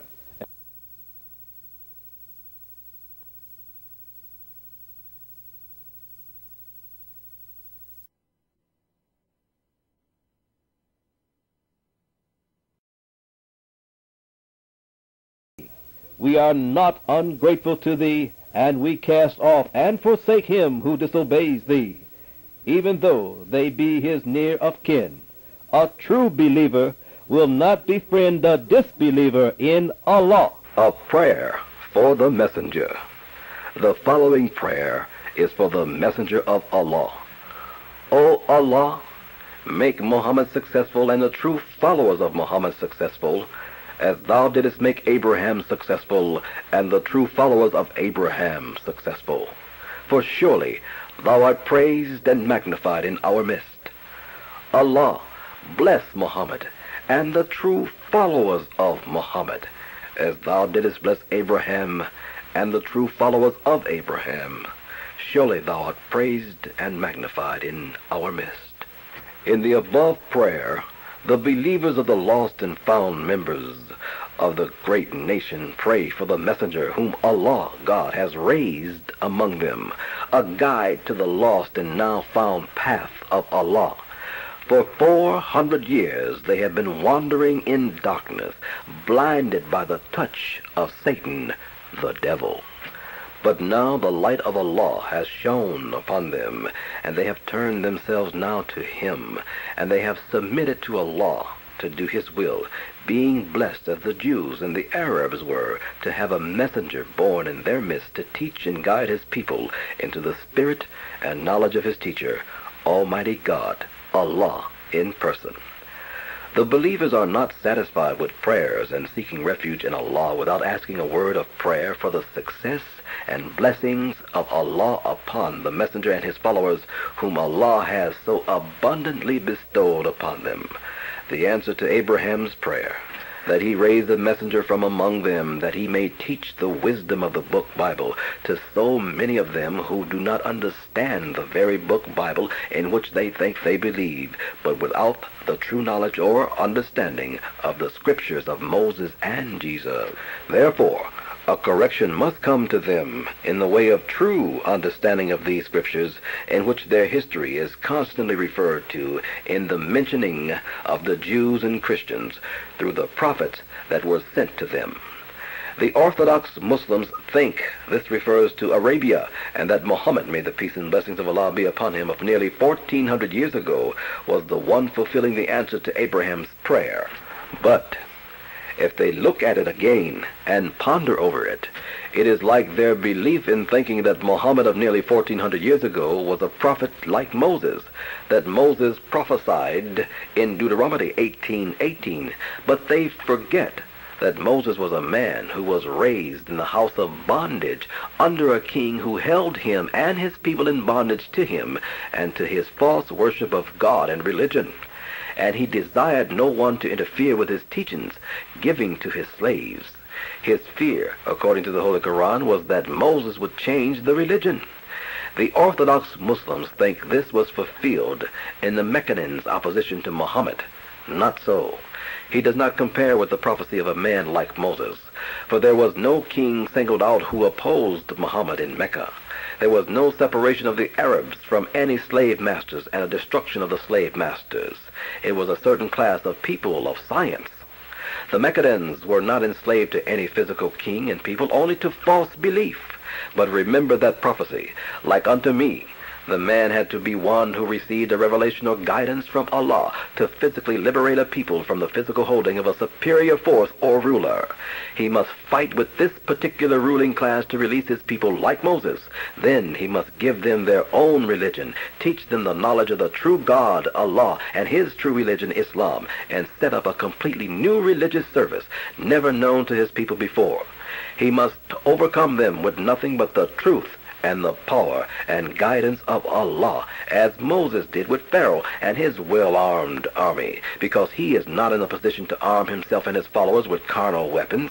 The enemy controls the manufacturer of arms. He must be one like Moses, dependent upon Allah for the victory over his enemy. Here he shows forth in a land where Allah has not been worshipped and where Islam has not been accepted as the true religion. The power of Allah is shown by letting Allah fight his and his people's battle against their wicked opposers. This is the true type of a man like Moses. If you study the prophecy concerning the last messenger of Allah, according to the description given to the man by the Bible's prophecy in the Torah and Gospel, you will find that he is a man according to the Psalms with the name of Muhammad. And also you will find him in the Revelations under the symbolic name Lamb. He gets the name praised from the honor of the 24 elders or Islamic scientists. The position that he is shown under, the symbolic lamb in Revelations, is like the Holy Quran's teaching one who is illiterate and whom the people will find written down in the Torah and the Gospel, the book of Isaiah, the parables of Jesus. This is the man the above prayer is made for, because he, as one of the Islamic writers says, will be born among the infidels. The revelations of the Bible symbolically place him in the midst of 4 beasts. Therefore, prayer must be made for his protection among a people without the teachings of Islam, not a country where never had any former prophets of Allah risen and set up signs of the future greatness of Islam, as had Arabia in the time of Muhammad. The signs of the future of Islam and its last messenger, Abraham, had already been set up in the holy city Mecca. Muhammad did not destroy these signs, but rather he repaired the sign to live until it had served its purpose. Confidence gained through prayer. The following prayer shows the complete confidence the apostle and his followers have in Allah, and the great praise of Allah for his protection and blessings that they enjoy from him daily. I seek the protection of Allah, my Lord, from every fault and turn to him. O Allah, thou art the author of peace, and from thee comes peace. Blessed art thou, O Lord of glory and honor. Nothing deserves to be worshipped except Allah. He is one and has no associate. His is the kingdom, and for him is praise. And he has power over all things. O Allah, there is none who can withhold what thou grantest, and there is none who can give what thou withholdest. And greatness does not benefit any possessor of greatness as against thee. Let you and me who believe learn and recite this prayer for the glory and honor, praise and thanks to Allah, who is blessing us, the lost found of our people, for guiding us on the right path, that we, too, may be as successful as the prophets and their followers before us. We must remember that we cannot be proud over greatness. Only Allah. For if Allah makes you great, you are great indeed. And if Allah bring you low, none can raise you up but He. Salvation has come to us from Allah. Let us rejoice in Him and be thankful to Him for visiting us and accepting us as His own. O you who believe, take not the Jews and the Christians for friends. They are friends of each other. And whoever amongst you takes them for friends, he is indeed one of them. Surely Allah guides not the unjust people. Holy Quran 5:51. To Allah belongs whatever is in the heavens and whatever is in the earth. And whether you manifest what is in your minds or hide it, Allah will call you to account according to it. So He forgives whom He pleases and chastises whom He pleases. And Allah is possessor of power over all things. Holy Quran 2:284. The messenger believes in what has been revealed to him from his Lord, and so do the believers. They all believe in Allah and His angels and His book and His messengers. We make no difference between any of His messengers, and they say, we hear and obey. Our Lord, Thy forgiveness do we crave, and to Thee is the eventual course. Holy Quran 2:285. Allah imposes not on any soul a duty beyond its scope, for it is that which it earns of good, and against it that which it works of evil. Our Lord, punish us not if we forget or make a mistake. Our Lord, do not lay on us a burden as Thou didst lay on those before us. Our Lord, impose not on us afflictions which we have not the strength to bear, and pardon us and grant us protection, and have mercy upon us. Thou art our patron, so grant us victory over the disbelieving people. Holy Quran 2:286. Note, the latter verse, 2:286, is a prayer. Let us recite it very often. You are listening to a reading of the Most Honorable Elijah Muhammad's illuminating book, Message to the Black Man, page 161. Program and position. What do the Muslims want? This is the question asked most frequently by both the whites and the blacks. The answers to this question I shall state as simply as possible. 1. We want freedom. We want a full and complete freedom. 2. We want justice. Equal justice under the law. We want justice applied equally to all, regardless of creed, class, or color. 3. We want equality of opportunity. We want equal membership in society with the best in civilized society. 4. We want our people in America whose parents or grandparents were descendants from slaves to be allowed to establish a separate state or territory of their own, either on this continent or elsewhere. We believe that our former slave masters are obligated to provide such land, and that the area must be fertile and minerally rich. We believe that our former slave masters are obligated to maintain and supply our needs in this separate territory for the next 20 or 25 years until we are able to produce and supply our own needs. Since we cannot get along with them in peace and equality, after giving them 400 years of our sweat and blood, and receiving in return some of the worst treatment human beings have ever experienced, we believe our contributions to this land and the suffering forced upon us by white America justifies our demand for complete separation in a state or territory of our own. 5. We want freedom for all believers of Islam, now held in federal prisons. We want freedom for all black men and women now under death sentence in innumerable prisons in the North as well as the South. We want every black man and woman to have the freedom to accept or reject being separated from the slave master's children and establish a land of their own. We know that the above plan for the solution of the black and white conflict is the best and only answer to the problem between two people. 6. We want an immediate end to the police brutality and mob attacks against the so-called Negro throughout the United States. We believe that the federal government should intercede to see that black men and women tried in white courts receive justice in accordance with the laws of the land, or allow us to build a new nation for ourselves dedicated to justice, freedom, and liberty. 7. As long as we are not allowed to establish a state or territory of our own, we demand not only equal justice under the laws of the United States, but equal employment opportunities now. We do not believe that after 400 years of free or nearly free labor, sweat and blood, which has helped America become rich and powerful, so many thousands of black people should have to subsist on relief or charity or live in poor houses. 8. We want the government of the United States to exempt our people from all taxation as long as we are deprived of equal justice under the laws of the land. 9. We want equal education, but separate schools up to 16 for boys and 18 for girls on the conditions that the girls be sent to women's colleges and universities. We want all black children educated, taught, and trained by their own teacher.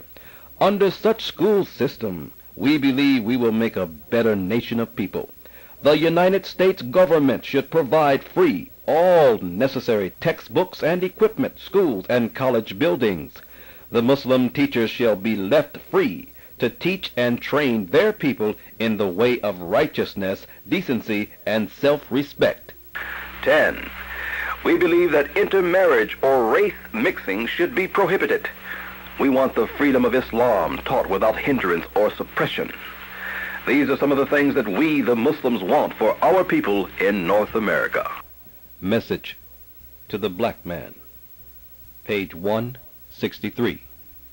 1. We believe in the one God whose proper name is Allah. 2. We believe in the Holy Qur'an and in the scriptures of all the prophets of God. 3. We believe in the truth of the Bible, but we believe that it has been tampered with and must be reinterpreted so that mankind will not be snared by the falsehoods that have been added to it. 4. We believe in Allah's prophets and the scriptures they brought to the people. 5.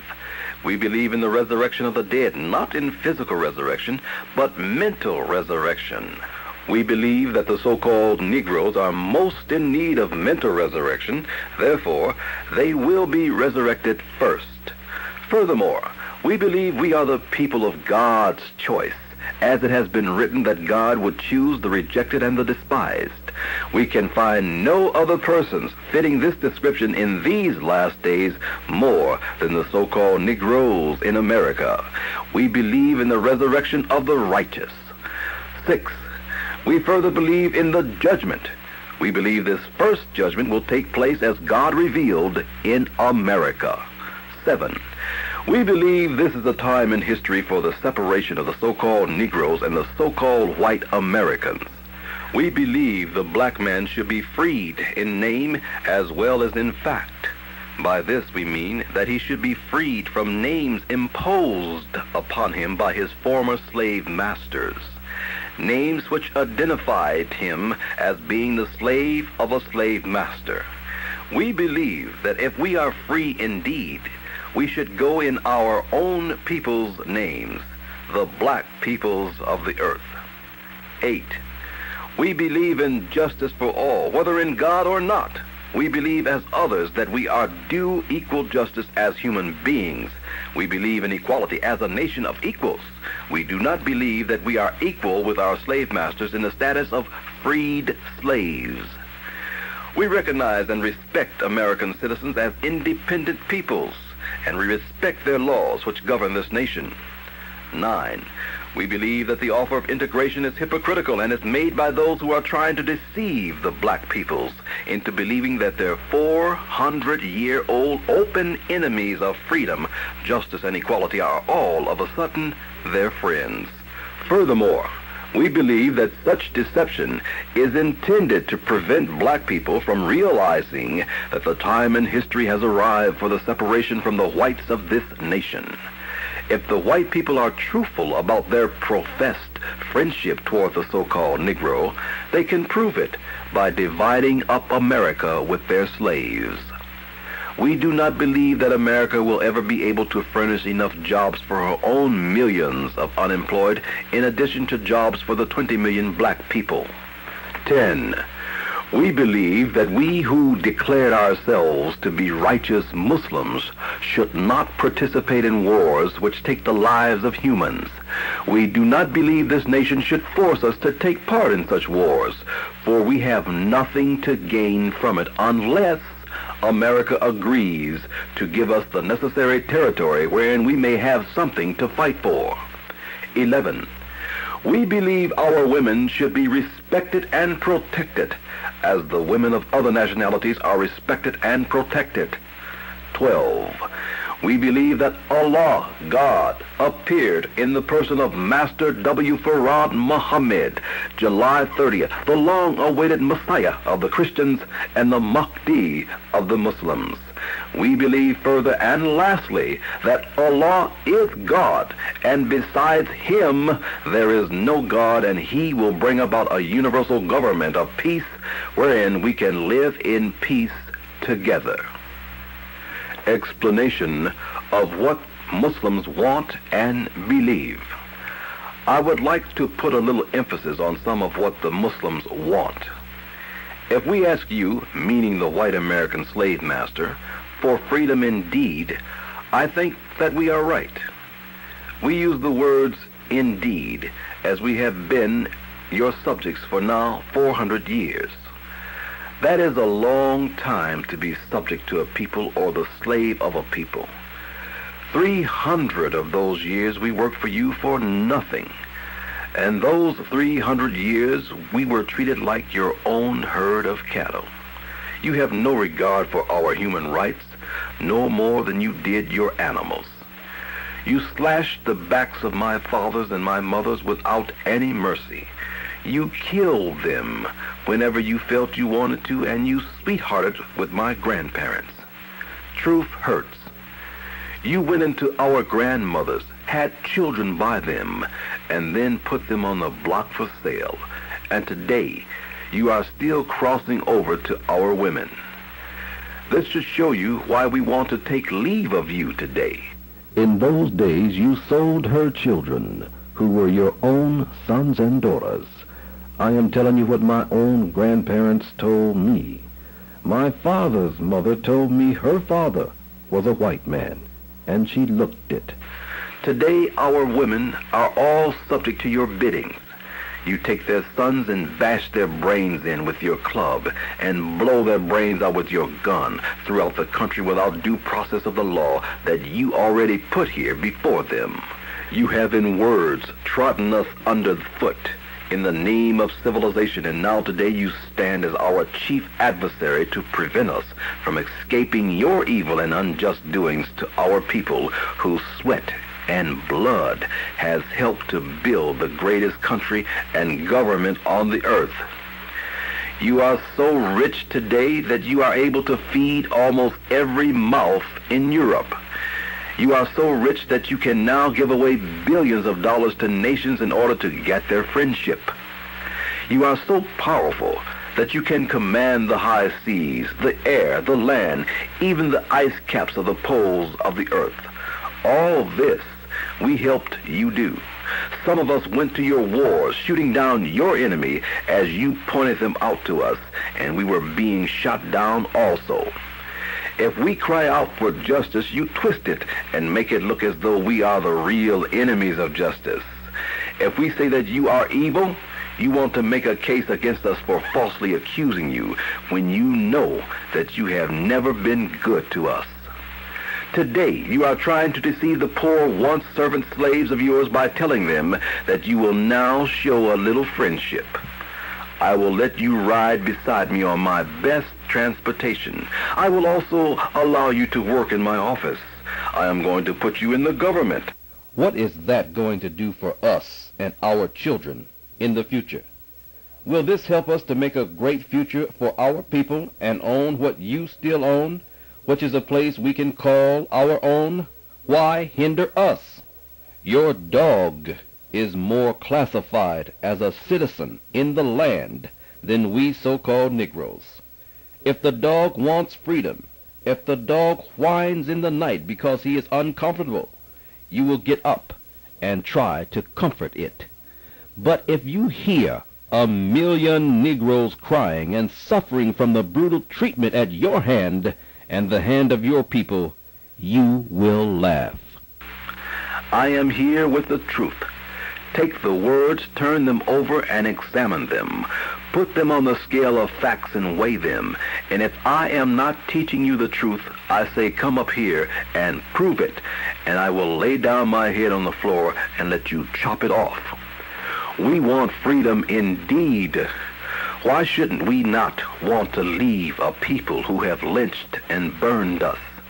Why continue to send our own brother out there falling under the blows of so-called peace officers and falling from a bullet from his gun? I have seen police vex our people to try and make them say something so they can beat or kill them. You say you want to help us? Help us to do what? If you do not want to help us leave you with a good send-off, then what are you going to help us do if we stay here? I have lived with you all my life. I was born in the South. I have looked upon the evil treatment of our people day and night. I have shed tears for you many times. No justice whatsoever. I have seen people kicked about who ask for a fair salary. I have heard it said to a brother, "You take what I say. You don't figure behind me, nigger." We are 20 million people who have come, according to the old prophets, through toil and tribulations. We are here today asking for equal justice under your own law. We are asking for freedom that you claim you have given to us. Freedom to do for ourselves. We do not want to be beggars, but if we are given freedom indeed, we can build for ourselves the same things that you have. Our people who are educated in your colleges and universities, our technicians and engineers of all kinds, why shouldn't they go and make a way for their own people as a nation, build and construct a government for their people as your fathers did for you when they crossed the Atlantic? They may be a little lazy and want to start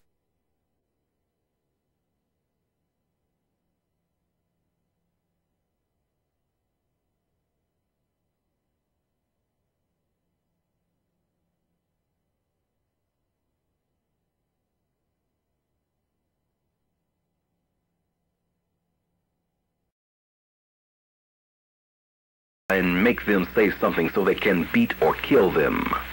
You say you want to help us? Help us to do what? If you do not want to help us leave you with a good send-off, then what are you going to help us do if we stay here?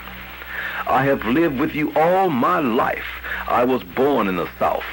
I have looked upon the evil treatment of our people day and night. I have shed tears for you many times. No justice whatsoever. I have seen people kicked about who ask for a fair salary. I have heard it said to a brother, "You take what I say. You don't figure behind me, nigger." We are 20 million people who have come, according to the old prophets, through toil and tribulations. We are here today asking for equal justice under your own law. We are asking for freedom that you claim you have given to us. Freedom to do for ourselves. We do not want to be beggars, but if we are given freedom indeed, we can build for ourselves the same things that you have. Our people who are educated in your colleges and universities, our technicians and engineers of all kinds, why shouldn't they go and make a way for their own people as a nation, build and construct a government for their people as your fathers did for you when they crossed the Atlantic? They may be a little lazy and want to start at the top first, but you were not able to start at the top. You have put it in their minds that they cannot go for themselves. How educated were your fathers when they crossed the Atlantic and started working for their freedom? They were not wise politicians and senators as you are today, but nevertheless, they kept digging and turning the soil, felling trees, pacing the country for a place for themselves. Today, they have made a nation. They were not satisfied with trying to do this alone. They had to go across the Atlantic and get our fathers to help them. If you wanted to be your lily white self, why did you go and get black people to come here? Why would you mix your blood with the black people and yet deprive them of equal justice? We built your railroads with our own sweat. We plowed your farms and plantations. We cut down the underbrush and trees. And now today you have replaced that kind of labor with mechanical labor, and you do not have anything for us to do. With just 2 or 3 men, you can cultivate hundreds of acres of land with machine operations. You pick your cotton with a mechanical machine. Everything is done mechanically today. Why don't you want us to leave you? Especially when you do not want us to do anything but labor. Why shouldn't we want some of this earth where we can start building a government for the future of our people, so that they will not be just a people who labor year after year for another people, and all their labor still be subject to the brutal treatment? You should be ashamed of yourself today to lynch and kill so-called Negroes while you have an army full of Negroes helping you to fight and protect and maintain the government. You should be ashamed of it, especially when the same man's father slaved for your fathers for nothing, and now you will go and take him before your own judges and give him an unjust judgment? This is a sham. Do you think you are going to get away with it forever? We say, Allah is God. We say in Arabic language, Allahu Akbar. We say in the Arabic language, La ilaha illallah, Muhammad Rasul Allah. We that say that in your midst today should make you tremble and go off and commit suicide. Those babies crying in the name of Allah, they were never taught by you to worship. You know that your time must be short. Today, I say you see all of these things, hear all of them, as the Bible teaches even of being plagued with divine plagues, and you still will not worship the God of truth and justice? The white race has never believed in God, not the God of freedom, justice, and equality. The man of sin does not want to hear the poor so-called Negroes who are under your feet. He does not want them to seek help from God because he is guilty and he knows he has mistreated us. We called on the God that you said was the right one for a long time. For 100 years we have been calling on your God and the Son both. I am sure today that God and his Son that you are presenting to us have been for white people. Surely they were not friends of ours. He never heard us. He must have been off somewhere in conversation over your future and did not have time to hear our prayers. But Allah hears, Allah acts.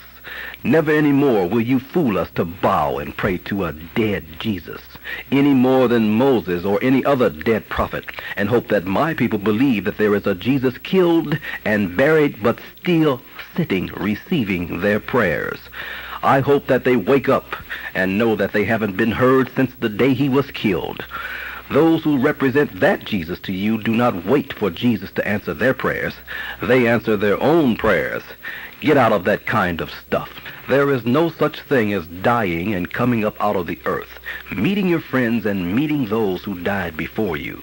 I say, get out of such slavery teachings. It keeps you blind, deaf, and dumb to reality. Get out of it, for if you depend on such, you will not believe in yourself. When you are dead, you are dead. I have proof of that. Do you have proof of that, which you say they will come back? No, I say to you, my friend, the mentally dead are awakening. Your slave masters have deceived you. They want you to remain deceived. They hate any one of you that will try to teach facts. They hate any one of you that want to become equal. They hate any one of you that want justice. They do not want that. Yet they will tell you that they want to help you and they want to give you justice. You do not get it.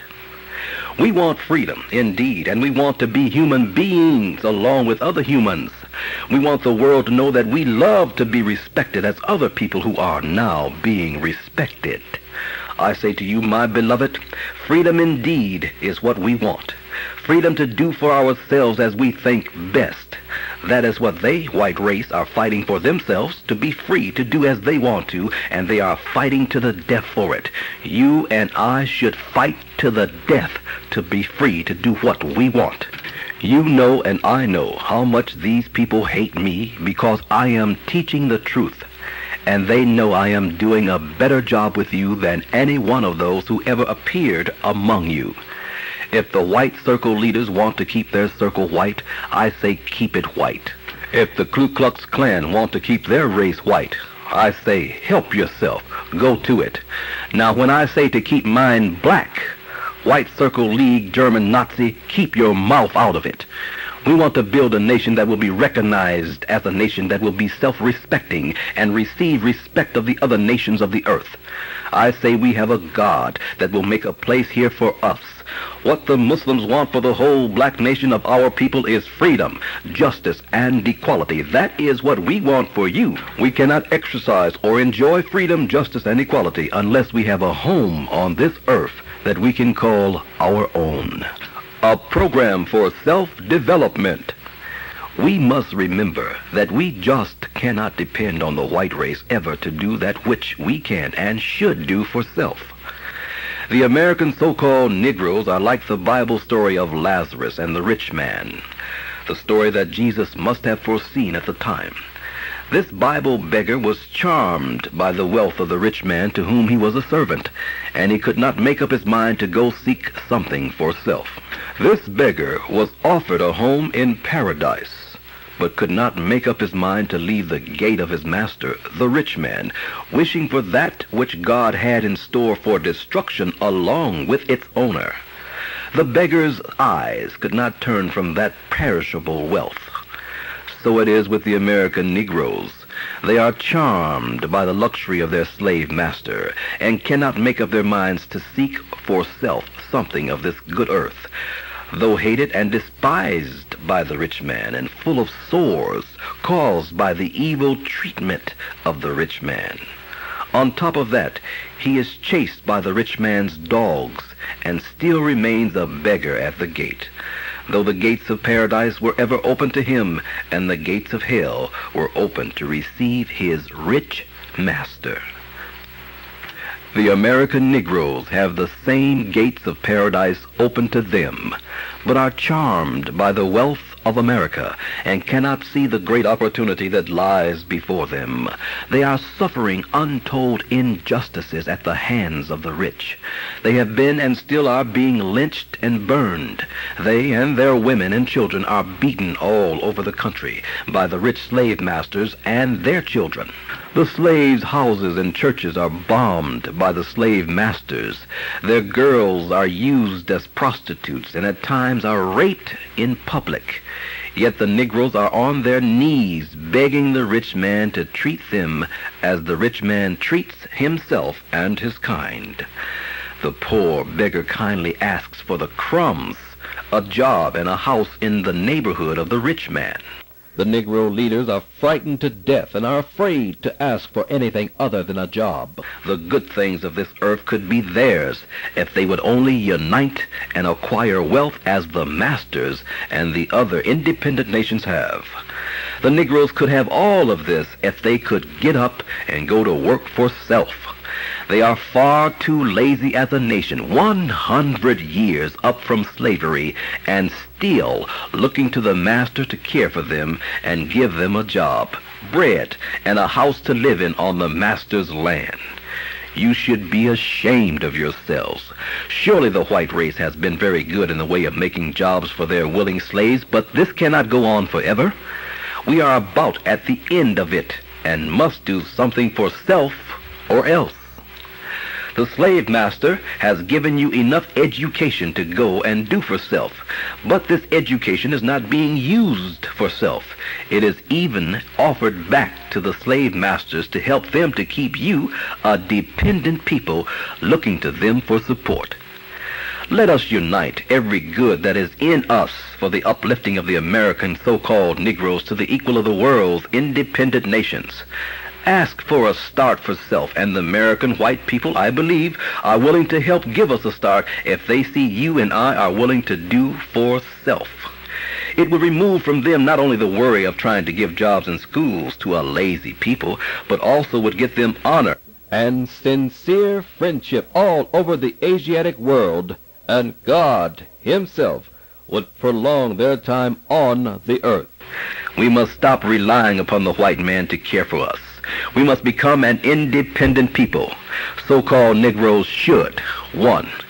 Separate yourselves from the slave master. 2. Pool your resources, education, and qualifications for independence. 3. Stop forcing yourselves into places where you are not wanted.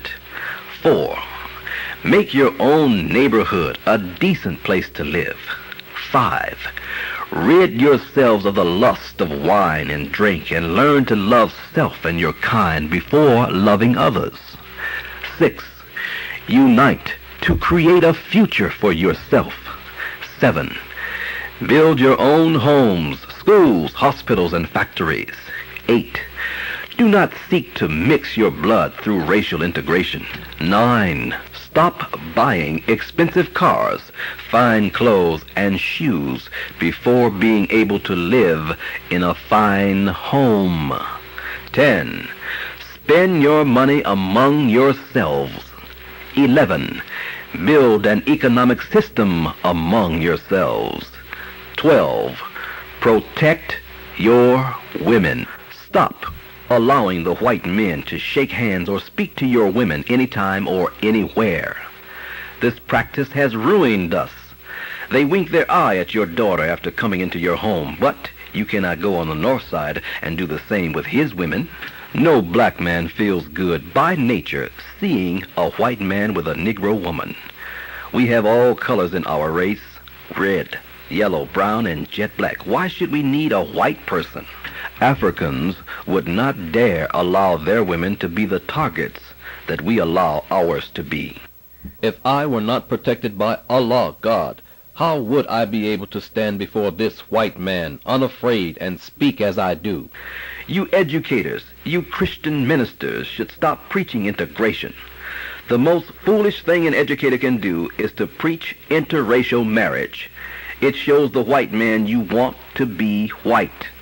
Educators should teach our people of the great history that was theirs before they were brought to America in shackles by slave masters. Our children should be trained in our own schools, not dropped into the schools of the enemy, where they are taught that whites have been and forever will be world rulers. I am the first man since the death of Yaqub, commissioned by God directly. I say no more than what Jesus said. He said that he came from God. I say that I am missioned by God. Put Muslim program to Congress.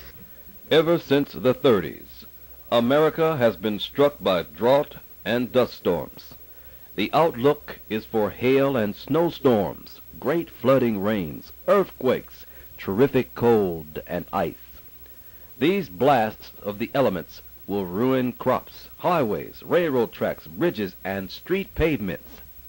The Holy Qur'an prophesies Allah sending a calamity to destroy crops and generally plague man. It could be locusts, insects, already here. If they were multiplied into unlimited numbers, they would terrify man and drive him to destruction. The members of the black nation who refuse to believe and submit to the truth will be burdened with overwhelming grief and hounded by bitter regret. They will find no relief or rest day or night. The things of which I have spoken will come upon America and its people within the next 6 years. You will separate yourselves automatically when these things come to pass before your eyes. Who can be saved, you will ask? The Muslim believers who have submitted to the will of Allah and His religion, Islam, and those who faithfully followed and obeyed His messenger. Let us try to do something for ourselves. Give praises to Allah for converting the people to me and blessing us with peace and security. Allah is one God. He is independent and has no need of us, but we have great need of Him. It is He the prophets predicted would come in the last days of the world, seeking us, the lost people, to save us and restore us to our own. I declare to you that He has come in the person of Master Wallace Farad Muhammad by 1. A summary of his work for the past 33 years, and 2. By the messenger who believes in what has been revealed to him by his Lord, as do the believers. They believe in Allah and His prophets and His books. We make no distinctions in His messenger. We hear and we obey. It is difficult for me to advise my followers on taking part in the corrupt politics of our enemies who are in complete control of the political affairs. There are many black men and women who make splendid politicians. They could accomplish considerable good if they, like the white politicians and his people, were given proper and equal recognition and justice for themselves and their people. If our politicians are to serve us, they must have no fear of the white man when they plead our case in the white courts before white judges. The strongest politician of our kind, or the person who comes nearest, as far as I know, to giving us political justice in the white courts, if he had our complete backing, is Congressman Adam Clayton Powell, Jr., though he is not a Muslim. A Muslim politician is what you need, but Congressman Powell is not afraid and would not be easily bribed, for he is not hungry. There are 2 other good politicians, but I will not mention them by name at this time. If they could shed their fear, they would make excellent political leaders to guard our interest. We must give good black politicians the total backing of our population. Your program, the one I have given you, which is carried in the first part of this chapter, should be put before Congress. The Civil Rights Bill and integration will not stand and can never bring independence to you and your people, no matter who is president. The wisest and surest way to success is to unite behind me. I assure you that with the help of Allah, you will accomplish your goals, money, good homes, and friendships in all walks of life. An economic blueprint.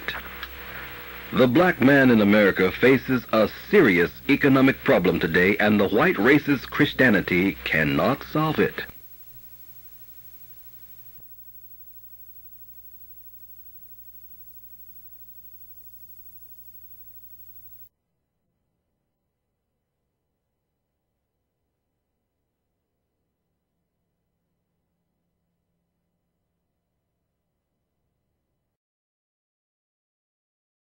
Of Message to the Black Man, word for word, the words of the most honorable Elijah Muhammad are produced on cassette. Their slave masters' children. If our people in the South are permitted to vote, for whom are they going to vote? They will vote for none but the white man, whether the black man's vote outnumbers the white man's or not. The fact that you can vote does not mean that the white man will allow you to put men in Washington of your kind who would love to give you justice, nor does it mean that you will be voted in as president of the country. You can never hope to attain this. If you think because Kennedy said in 40 years a Negro man would become president of the country, he will become just that, then you misunderstood. Never will a black man be able to rule a white man in America. He was only referring to the so-called American Negro's unity with his brothers. This will make him strong enough to put a president in office, but not over white people. 40 years from now, there may not be a white man in the Western Hemisphere. In addition, the president is aware of the shameful, humiliating, and disgraceful acts by our people trying to be recognized and justified in the South as an equal of the white man. This is due to the poor leadership of our people. The leaders do not know that this is the time of separation and not the time of integration. The time for us to separate has come. The God of justice is bringing this about himself by making us see the enemy clearly as he really is. It is Allah who taught me that this is a race of devils, and those of you who think yourselves to be theologians know they are a race of devils according to the Scriptures. Some of you may argue that you do not believe the Scriptures where they teach the knowledge of this race of people, but this is written in both the Holy Qur'an and Bible several times. You will be punished for ignoring this truth, as were the Israelites. They were in love with the Egyptians, who were jealous and envious of Moses. The wisdom of Jehovah was communicated through Moses to the Israelite. The Egyptians opposed Moses, and Allah became angry, as the Bible teaches you. He therefore sent fiery and angry serpents to fight and kill those who were rebelling against Moses' leadership. So it is with you today. Before them the people of Noah and the parties after them rejected prophets, and every nation proposed against its messengers to destroy him, and disputed by means of falsehood to render null thereby the truth. So I seized them. How terrible was then my retribution. Holy Quran 40:05. The 5th verse is a warning for us today. It speaks of a people God has marked for destruction. Your actions are the same as disbelievers before you. They made mockery of Allah's messenger and designed plans against him. They planned to destroy him, just as the present-day disbelievers plan against my life. They desire to destroy me, the present messenger. How terrible was Allah's disapproval of their actions against his messenger. So it is today. We seek truth and justice. America knows that under her flag we have received nothing but hell, beatings, and killings without due process of the law, day and night, not only in the past, but in the present. She wants to make some so-called Negroes believe that the religion of Islam can be thrown out the window if they turn hypocrites themselves in trying to make democracy work. This is done only to deceive the so-called American Negroes. But I say to everyone who reads this book that Islam is here among these black people of America to stay as long as their life is in their bodies. The God of Islam, Allah, is with me and will back me and others who are working hard to deliver people from such an evil and merciless race of devils. What glory and honor does a so-called Negro get under the stars and stripes? No honor, no glory, only hell. We have proof of this by their so-called courts of justice. There is no justice for you, and this America knows. She would like to hurt every one of you and make you like it. It pleases her to do you evil. But not us Muslims. We will declare the truth and die for it. Thanks to Allah for removing fear from us, and I pray he puts it in them, and they may fear and tremble every day until they are taken out of the way. The Monroe, Louisiana Southern courts, with their Southern judges of hatred, are thirsty to take their own law of justice, twist it up, and throw it back upon the shelf. And when they look, they see a poor, innocent so-called Negro begging for justice, as his grandparents and their grandparents before, as far back as 400 years ago, who received nothing but the spitting of anger and threats of murder from the judges throughout the courts of America. Just to mention justice for a so-called Negro in the South is an insult to the judge, who is supposed to be the judge of right and wrong between the state and opposing attorneys. He becomes a more vicious enemy against the poor so-called Negro than the prosecuting attorney when he sees a so-called Negro before him. The so-called Negroes do not have justice under the law, not only in the South, but anywhere in America. As I plainly stated in Washington, D.C. in 1959, in the Uline Arena, before 10,000 people, everything has failed us as far as justice is concerned. The Justice Department in Washington, the churches, the priests, and the preachers have all failed the so-called Negroes. We, the Muslims, were and are still being persecuted in Monroe, Louisiana, and throughout North America for what we teach of these two flags, Islamic and American, and especially because of the following words that you will find on a blackboard in most of our regular meetings. Which flag will survive the war of Armageddon? Armageddon is the final war of judgment and separation of the righteous from the wicked, of which I am sent to teach. This is a question that is asked the mentally dead of my people in America, the so-called Negroes. This question is to show the answerer that he fully agrees that the sun, moon, and stars will survive the cross, or the flag of America, known as the Stars and Stripes. Everyone who is asked this question answers that the crescent will survive America's flag and the emblem of Christianity, which is the cross. A fool knows that the sun, moon, and stars will survive any nation. Then comes the next question. Since you believe that the crescent will survive, why not accept Islam and the flag and crescent emblem, which represents the sun, moon, and the stars? We are doing work that is well known among all the learned whites and blacks, the resurrecting of the mentally dead so-called Negroes, to give them divine knowledge of self, of Allah, God, and of the devil.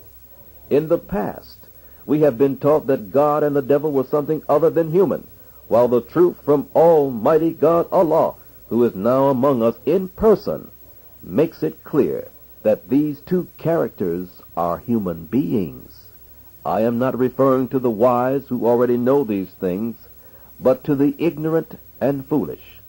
If you read your Bible for understanding of the reality of God and the devil, you also will agree that they are human beings and not spirits or non-existing beings. They exist.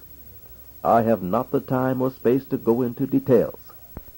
That it is a crime, or that these words, which one, meaning the American flag or the Islamic flag, will survive the war of Armageddon, or Holy War, or the war to end wars, are considered a crime, or a teaching to incite insurrection or revolution to take America by force, cannot be proven to be truth by anyone who may read this or may have attended one of our meetings.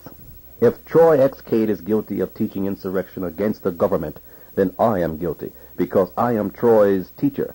I would rather go to prison in place of Troy if this is the justice for the truth Allah gave me.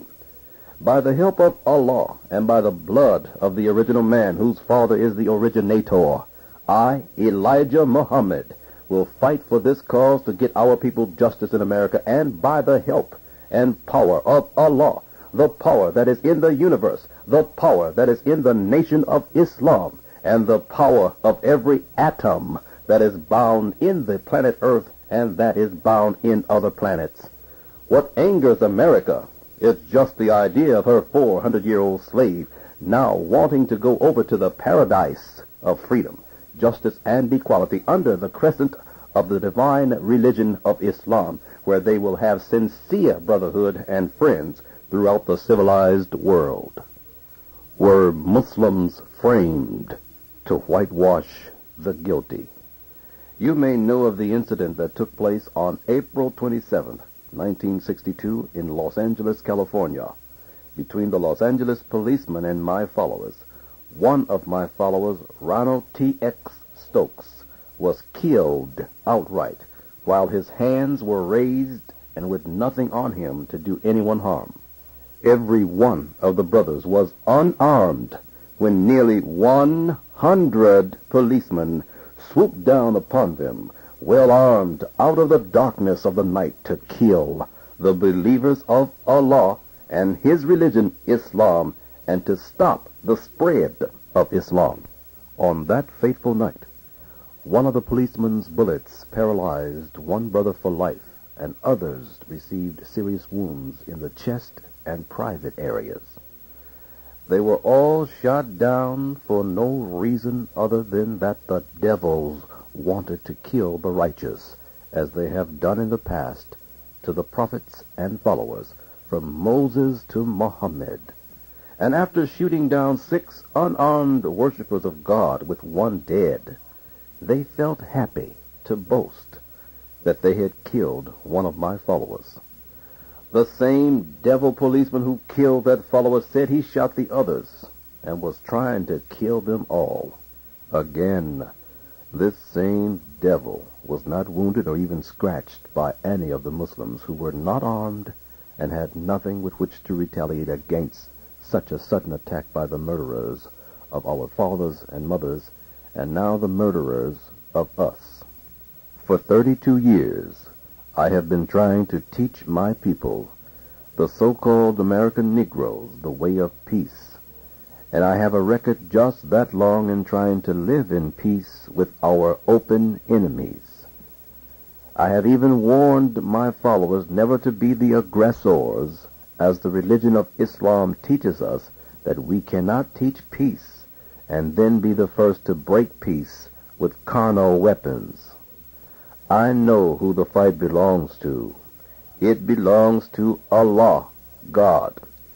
Allah wants to make himself known in the Western Hemisphere, that he is our God and has come to save us from the hands of our enemies and place us again in our own country and among our own people. He has said that he would do this job of delivering us and destroying those who have destroyed us. This is prophesied almost throughout the Bible. He further said that there is no way of getting along with the white race in peace. They have been found by the scientists of Islam to be disagreeable to live with in peace.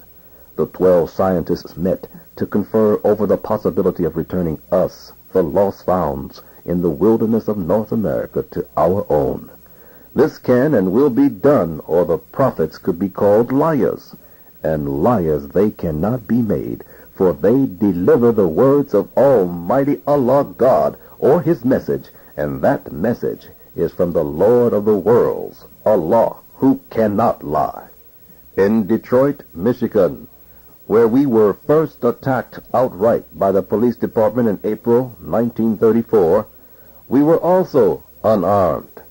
There were no deaths on the part of the believers. However, they fought back against the policemen who attacked them for no just cause whatsoever, but that they wanted our Muslim children to go to their schools.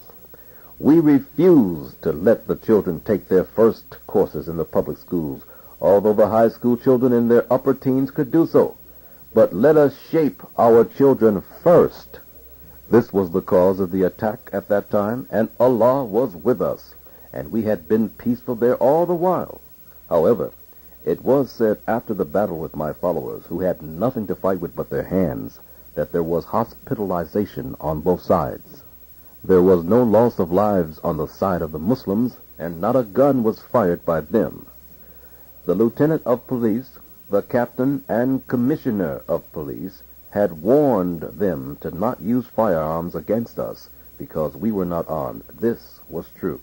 But when the battle was over, there were more of them hospitalized than there were of us. 1 year later, here in Chicago, Illinois, in the police court on 11th and State Streets, there was a complaint made against one of my followers concerning his children going to our school, the University of Islam. As the courtroom began to fill with spectators, 2 court deputies showed disrespect for the Muslim women.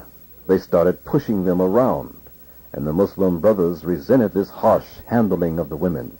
The police officers then began beating the men, and almost within seconds the entire courtroom was in confusion and fight.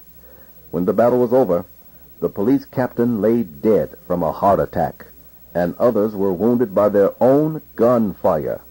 They opened fire upon my followers point blank in the courtroom because of their Muslims seeking justice in the charge made against us and our school, as in Detroit, Michigan, the previous year.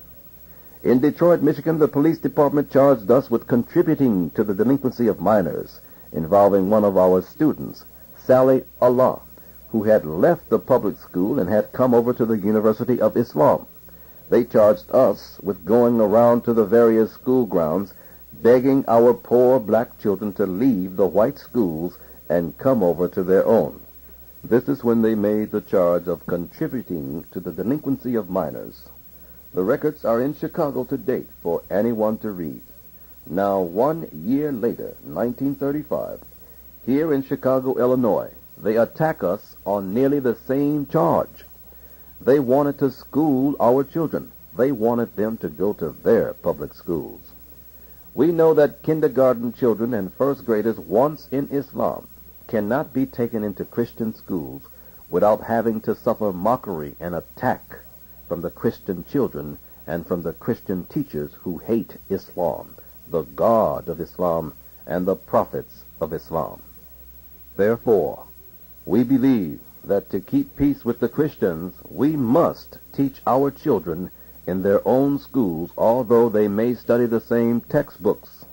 And this will prevent clashes between the Muslims and Christians over the truth of the history of the people and the spiritual guidance and message that Allah has revealed to me. The message of Islam is bringing about one of the greatest reforms for a better life to the American so-called Negroes, greater than it did ever to the Arabs 1,400 years ago. I would compare this reform here with that of the Israelites under Moses 4,000 years ago to prove the teachings of Almighty Allah, God of the white race, being made the devils from the beginning, and that they are not ones who seek peace. They only use the word peace to deceive the black people, to get a chance at making mischief among them and causing bloodshed. Know that by nature the black people are for peace, and know by nature that the white people are for war, bloodshed, and are destroyers of high morals. They refuse to show any respect to their peaceful free slaves in America today. They know that we are not armed. In 32 years they have learned that my followers are not armed. They have learned that the God of peace is with us by watching great mass meetings of ours and never seeing even a dispute arise. If the white race were for peace, they would thank God for raising up in their midst a peaceful people who do not desire to make any mischief among them. Here we have the NAACP, CORE, and various other organizations before our eyes who attempt to try achieving their aims of asking for freedom, justice, and equality with the slave master's children without weapons, without anything harmful. They lie down at the feet of the vicious, weakened, human-like beast, only to be kicked and stamped upon, and have dogs sicked upon them to rip their flesh apart and poison them with rabies teeth. They have no respect for people who want to be at peace with them. They have no respect for the laws of justice. They have made trouble all over the world with people who were at peace among themselves until the white shadows of the troublemakers spread out over them. We have history that they themselves have written of self, bearing witness to what I am teaching today, what must be done since we cannot get along with them in peace. You are listening to a reading of the Messenger of Allah's great book, Message to the Black Man, the words of the Most Honorable Elijah Muhammad, read word for word. This is Message to the Black Man, page 215. right to peaceful assembly denied to so-called American Negroes. Dear brothers in the nation of Islam, and especially my people here in America, where live the worst enemies of Islam and of the peace of the world, it should now be clear to you, after the attacks that have been made upon us and are still being made by the brutal American police forces with FBI harassment and persecution, that Allah has manifested the white race of America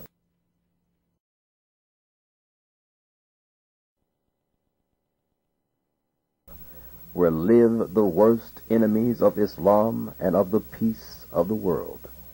It should now be clear to you, after the attacks that have been made upon us and are still being made by the brutal American police forces with FBI harassment and persecution, that Allah has manifested the white race of America to be nothing but a race of devils. We are forbidden by Allah to carry weapons. It is well known that this is our rule. No armed person is to sit in our meetings, and because of this rule, we have been successful in enjoying a peaceful assemblage wherever we have gone. But it has again been made clear by the hostile act of the Flint, Michigan Police Department against our peaceful assemblage. The devils do not respect anyone's peace. Because of this, we shall never again permit white people to sit in our meeting, armed or unarmed. This does not include the Turkish people, Chinese, Japanese, Filipinos, those of Pakistan, Arabs, Latin Americans, Egyptians, and those of other Asiatic Muslims and non-Muslim nations. All black Americans or non-whites are welcome to our mass meetings. We will soon make a try at converting and uniting all the originals of this Western Hemisphere. All black Americans, even those who have a few drops of black blood in them, must unite under the crescent to try and save ourselves from the doom of the enemies who have ruled and killed us for the past 4,000 years, and especially during the last 400 years.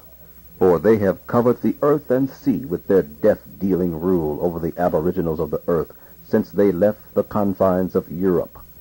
And now to their latest outrage.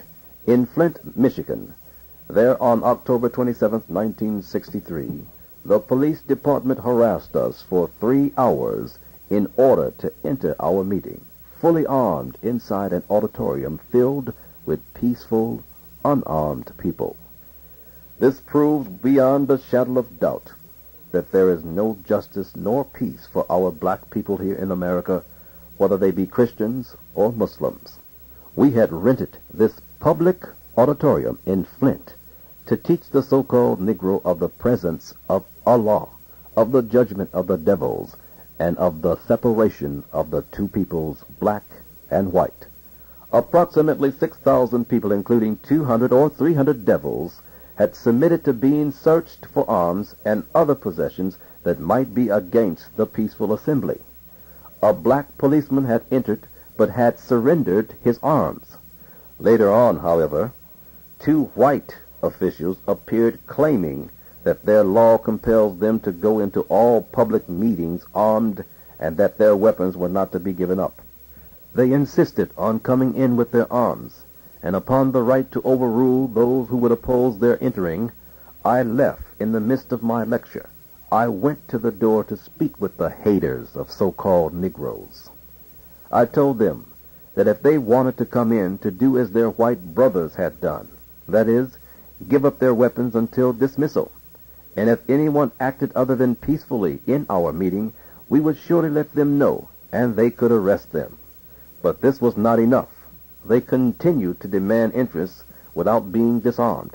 I, therefore, dismissed the meeting. I could have called their bluff, but there were too many women and children in the audience. Their record of unprovoked evil attacks against our people is a long and vicious one.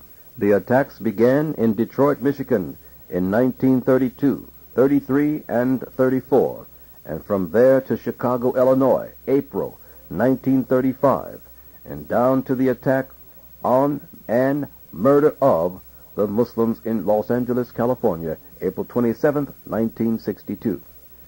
Even under the laws of America, brutal police forces beat black people and deprive them of simple justice, including those who are in prison at the present time and those who are being sent to prison throughout the country. Untold thousands are being held in prison unjustly.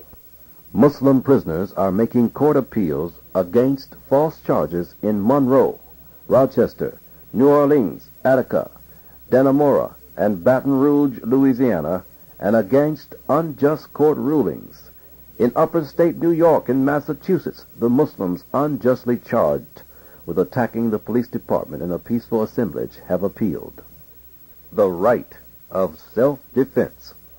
The so-called Negroes of Birmingham, Alabama, would have been justified by the law of justice if they had killed every dog sicked upon them by the hired tax-paid policemen, for the taxpayers did not hire dogs to police their lives and property.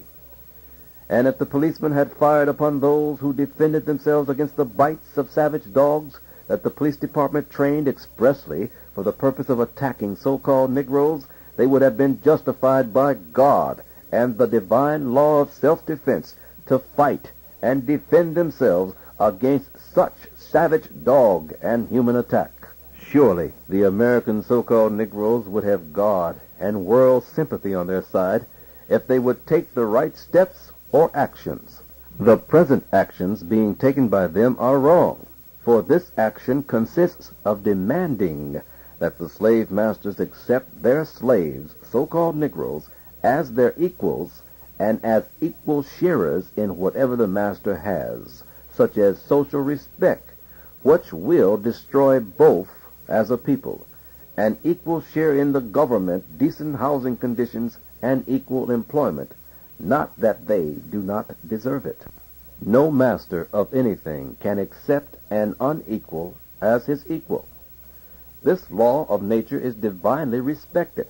If they, Martin Luther King and his followers, would accept the right way, which is the belief in Allah as God and Islam as a religion, and demand a place on this earth for our 20 million or more people that they can call their own, I would demand that every one of my followers join forces in a minute. And if what they are asking for would be granted them, it would only be short-lived. Nothing permanent is in it for the so-called Negroes.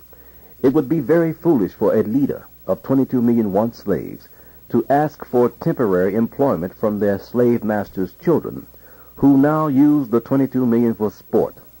Sicking dogs on the so-called Negroes was done only for sport, to see the frightened so-called Negroes run for their lives.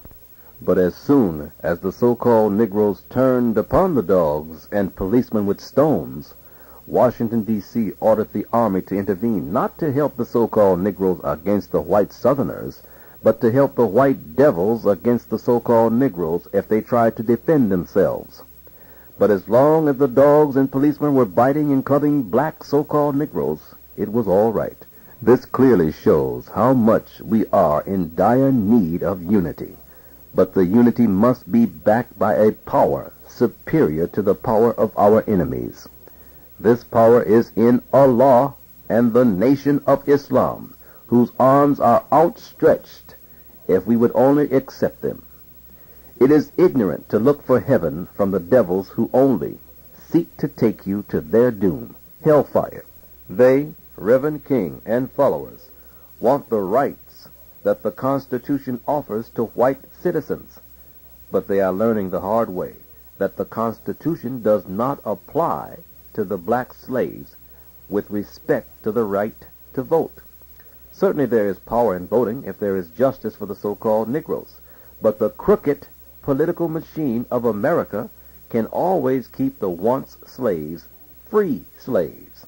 Who prepares and teaches politics? Is it not the white man, the enemy of so-called Negroes? Who will the poor so-called Negroes vote for? Would it not be for a white man or a black man whom the white would back? We could not hope for anything but more bloodshed at the polls in seeking justice from crooked politicians. We are a nation in a nation. Why not use these 22 million people's power for the eternal salvation instead of temporary enjoyment with the same wicked people who murder our people?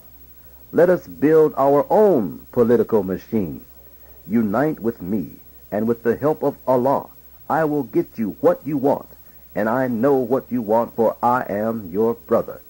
It is now time that you and I take counsel. Of this grief you and I must suffer. All of these burdens we must bear. It is beyond comprehension that the American government, mistress of the seas, lord of the air, conqueror of outer space, squire of the land, and prowler of the deep bottoms of the oceans, is unable to defend us from assault and murder on the streets of these concrete jungles. The lynchers live right next door, down the street, up the alley, yet they are not brought to justice. What sane man can deny that it is now time that you and I take counsel among ourselves to the end of finding justice for ourselves? When you stand up and speak a word in behalf of your own people, you are classified as a troublemaker. You are classified as a communist, as a race hater, as everything but good. If God has revealed to me the truth of this race of people and yourself, and I tell you of it, and that is the truth, then don't say that I am teaching race hatred. Just say I teach the truth. The message I bring is not for the cowards. Those of you who follow me must be ready to withstand the barbs and insults of those who come to investigate, pry, and claim that our ultimate aim is to undermine the American way of life. We have no such intentions, and our critics know it. How ironic it is that the very people who charge us with disturbing the status quo themselves go around raping, lynching, denying citizens the right to vote, and talking in the halls of Congress to call you and me everything from a beast to an immoral entity. I have no alternative than to tell you that there is not any life beyond the grave. There is no justice in the sweet by and by. Immortality is now, here. We are the blessed of God, and we must exert every means to protect ourselves. This is a reading of Message to the Black Man, written by the Most Honorable Elijah Muhammad, word for word, page 220. Land of our own and qualifications, the unity of 22 million. The unity of 22 million so-called Negroes up from slavery is the answer to our salvation. We are suffering untold torture and murder at the hands of our enemies, the children of our slave master, because of the lack of unity. The cause of this lack of unity among us is due to the work and teaching of our enemies, the slave master's children. Our slave master's children have reared our fathers and mothers to be enemies of each other. They have destroyed our love of self and kind. They have educated us to hate and refuse all that goes for black people. This lack of love for self and kind keeps us divided, and being divided, we are a nation of prey at the hands of our ever-open enemies. Whatever the amount of education we receive from our enemies, we are still the slaves of our enemies due to this lack of knowledge of self, God and the devil, the true religion, self-pride, self-interest, and self-independence, and the desire of a country and of a government of our own, under the law of justice and righteousness for every one of our poor black people throughout the earth. But let us start first here in America, where we are the victims of no freedom, justice, and equality, and we know the pains of being divided. At present, we have hundreds of clubs and organizations, thousands of teachers, hundreds of educators, scholars, scientists, technicians, doctors, lawyers, judges, congressmen, ambassadors, professors, tradesmen of all kinds, and engineers of most every kind. We have all kinds of religious believers, teachers, preachers by the thousands, agriculturists, herdsmen and cattlemen and fishermen, and hundreds of hunters of wild game. What more do we need but unity of the whole for the whole? What actually is preventing this unity of 22 million or more of us is the ignorance and foolish love and fear of our enemies in the professional and leadership class of this nation of 22 million black people up from slavery. These are disgraceful Uncle Toms in a world of freedom, learning an advanced science in every branch of study. How long shall we seek the white men's education to become their servants instead of becoming builders of a progressive nation of our own on some of this earth that we can call our own? Why are you so foolish to think it cannot be done? I have Allah, God, and the world of the righteous on my side to accomplish this. There is no hope for us in Christianity. It is a religion organized by the enemies, the white race of the black nation, to enslave us to the white man's rule. But our unity under the crescent, with our Allah's guidance, can get us anything we desire in the way of help and some of this earth that we can call our own. By the help of Allah, I have, and I will still prove to you that Allah, God, has given me the only solution to our problem here under this race of merciless devils. If you can prove to me that you have a better solution for the future of our nation, I will bring my followers and myself and join you. And if the solution given to me from Almighty Allah is best, come you and your followers and join with me. How can we unite? So you say that we cannot unite and produce our own necessities? We are 22 million or more people depending on the white American citizens to produce food, clothes, shelter, transportation, employment, and our educational training.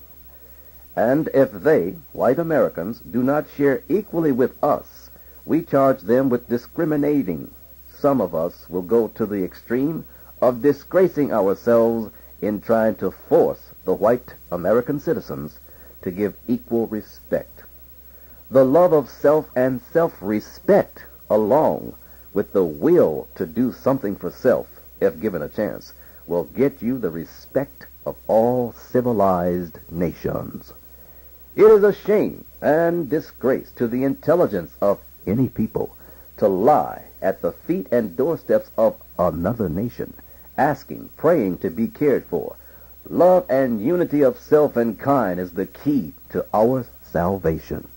If you say we cannot unite, you are wrong.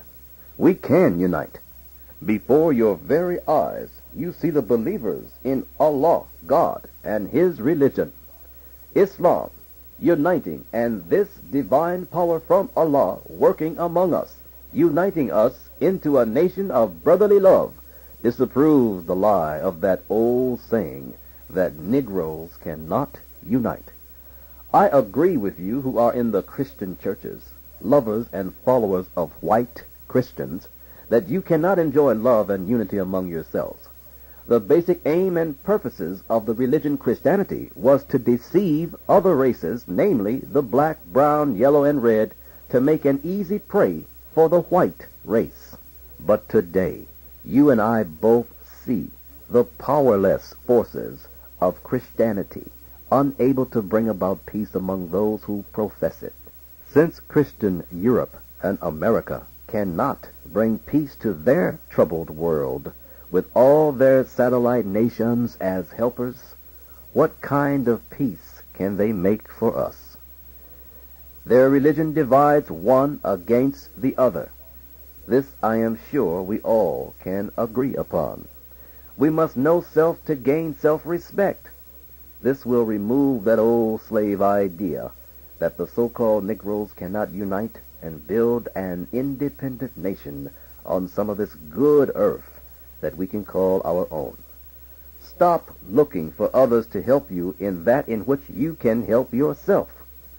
The white man has made the black man lazy, that he may rule and enslave him by producing and selling to him that which he can produce himself. But the white man knows that he has destroyed the black man's unity, and as long as the black man thinks he cannot love and unite with black the white man knows that he has a permanent slave. Come and let us unite under the crescent and do something for ourselves in the way of supporting our own needs. Go after some of this earth for our nation of 22 million here in North America. If it cannot be had here, there is plenty of earth elsewhere. We want nothing short of a home on this earth that we can call our own, not to be servants and slaves for other free nations. Let us capture the market of our people by producing their needs. We cannot produce our needs on the soil of another. Of land and a nation. What we must understand today is the importance of acquiring land of our own. We are no longer a mere handful of people. We are a little better than 22 million in population and still increasing. We cannot forever continue to depend upon America to give us a job, send us to school, build our houses, and sell us her food and give nothing in return. America was not established and chartered with constitutional guarantees for the black man, but for the white man. America was not founded to guarantee the freedom and equality of the black man and woman, and indeed, she is not seeking to grant these privileges to our people today. In what other country on this earth will you find 22 million people within the framework of another people's government seeking to become qualified citizens, joyously singing the song of integration? Our people are the fools of the nations. Integration means self-destruction, and the means of this end is exactly that death is nothing less. The black people throughout the earth are seeking independence for their own, not integration into white society. What do we look like trying to integrate with our 400-year-old enemies? The average so-called Negro wants to change his own flesh color and blood for a strange blood and flesh. In order to build a nation, you must first have some land. From our first generation of slaves to the present generation of our people, we have been unable to unite and acquire some land of our own due to the mental poisoning of our former slave masters who destroyed in us the desire to think and do for self and kind. Do you, as educated and professional men and women, desire to be recognized forever as the mental slaves, beggars of white America?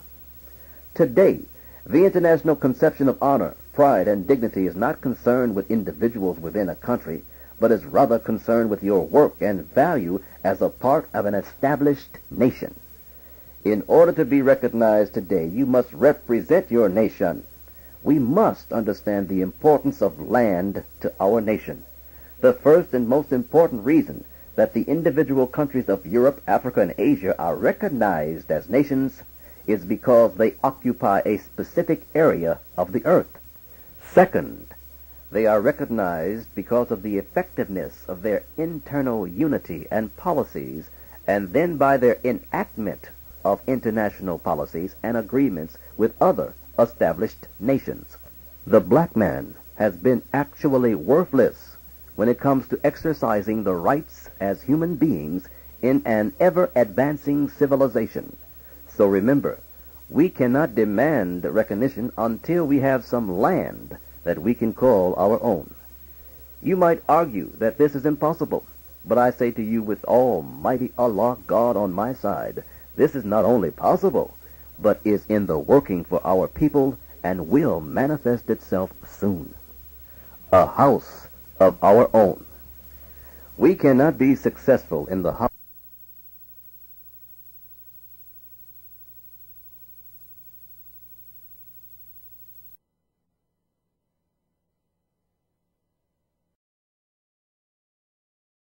justice and equality can be solved in the white man's cooked and corrupt policies. But these so-called leaders who think this political strategy will solve our problem are as far wrong as the distance from the east to the west. I have said many times that the solution to our problem is divine, There are so many who would, just for self-praise or exaltation, like to lead you astray under the false claim that they can solve the problem by ways other than divine. You should never listen to these leaders, because they will lead you into the fisherman's net. Such leaders show no respect for Allah and His power to solve our problem of freeing us from our enemies and raising us into a state of independence like other independent nations. Independence to you is strange. You have given up the hope of ever being independent, but this is just what Allah God wants to do for you. Don't you think it is time, after 400 years as servants to strangers? It is hopeless to think that these strangers will ever be other than what they now are to you. Please do not think that they can be conquered by brickbats, shotguns, a few arms, or homemade bombs. It takes the forces of nature and the confusion of minds and thoughts which are controlled by the power of Allah. Be wise and submit to Allah, who has the power to defend you and destroy your enemies who are too powerful for you. Much is being done in attempting to stop Elijah Muhammad's deliverance of Allah's message of life and salvation to His people here in America, who have been used as merchandise cattle and animals. The hypocrites and devils are now united against me and my followers, and wish to make a concerted attack on us with many false charges, as well as planning actual death for us. But Allah too has planned. I say to my followers, fear not. If you are with me, Allah is with you. And the more they attack us, the more Allah is attacking and will attack them. The truth of Allah will be universally and permanently established. I have Allah on my side, while the hypocrites have the devils, and they cannot defend the followers on their side who are against Allah. I knew that the enemies and hypocrites were going to do this long ago, because Allah had told me of them and the evil, deceitful plans they would try to carry out. He will bring them to naught before your very eyes. As you see, their efforts in trying to oppose me are being counteracted by Allah with the conversion of more people everywhere. The hypocrites will never find true friends and will never enjoy the light and guidance of Allah. They are confused and cannot claim Allah because they have not believed in Him by forsaking His messenger.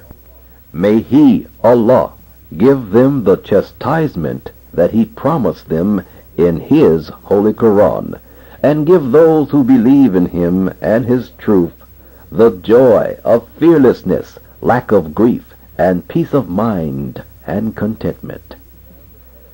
Do we have the qualified men and women for self-government?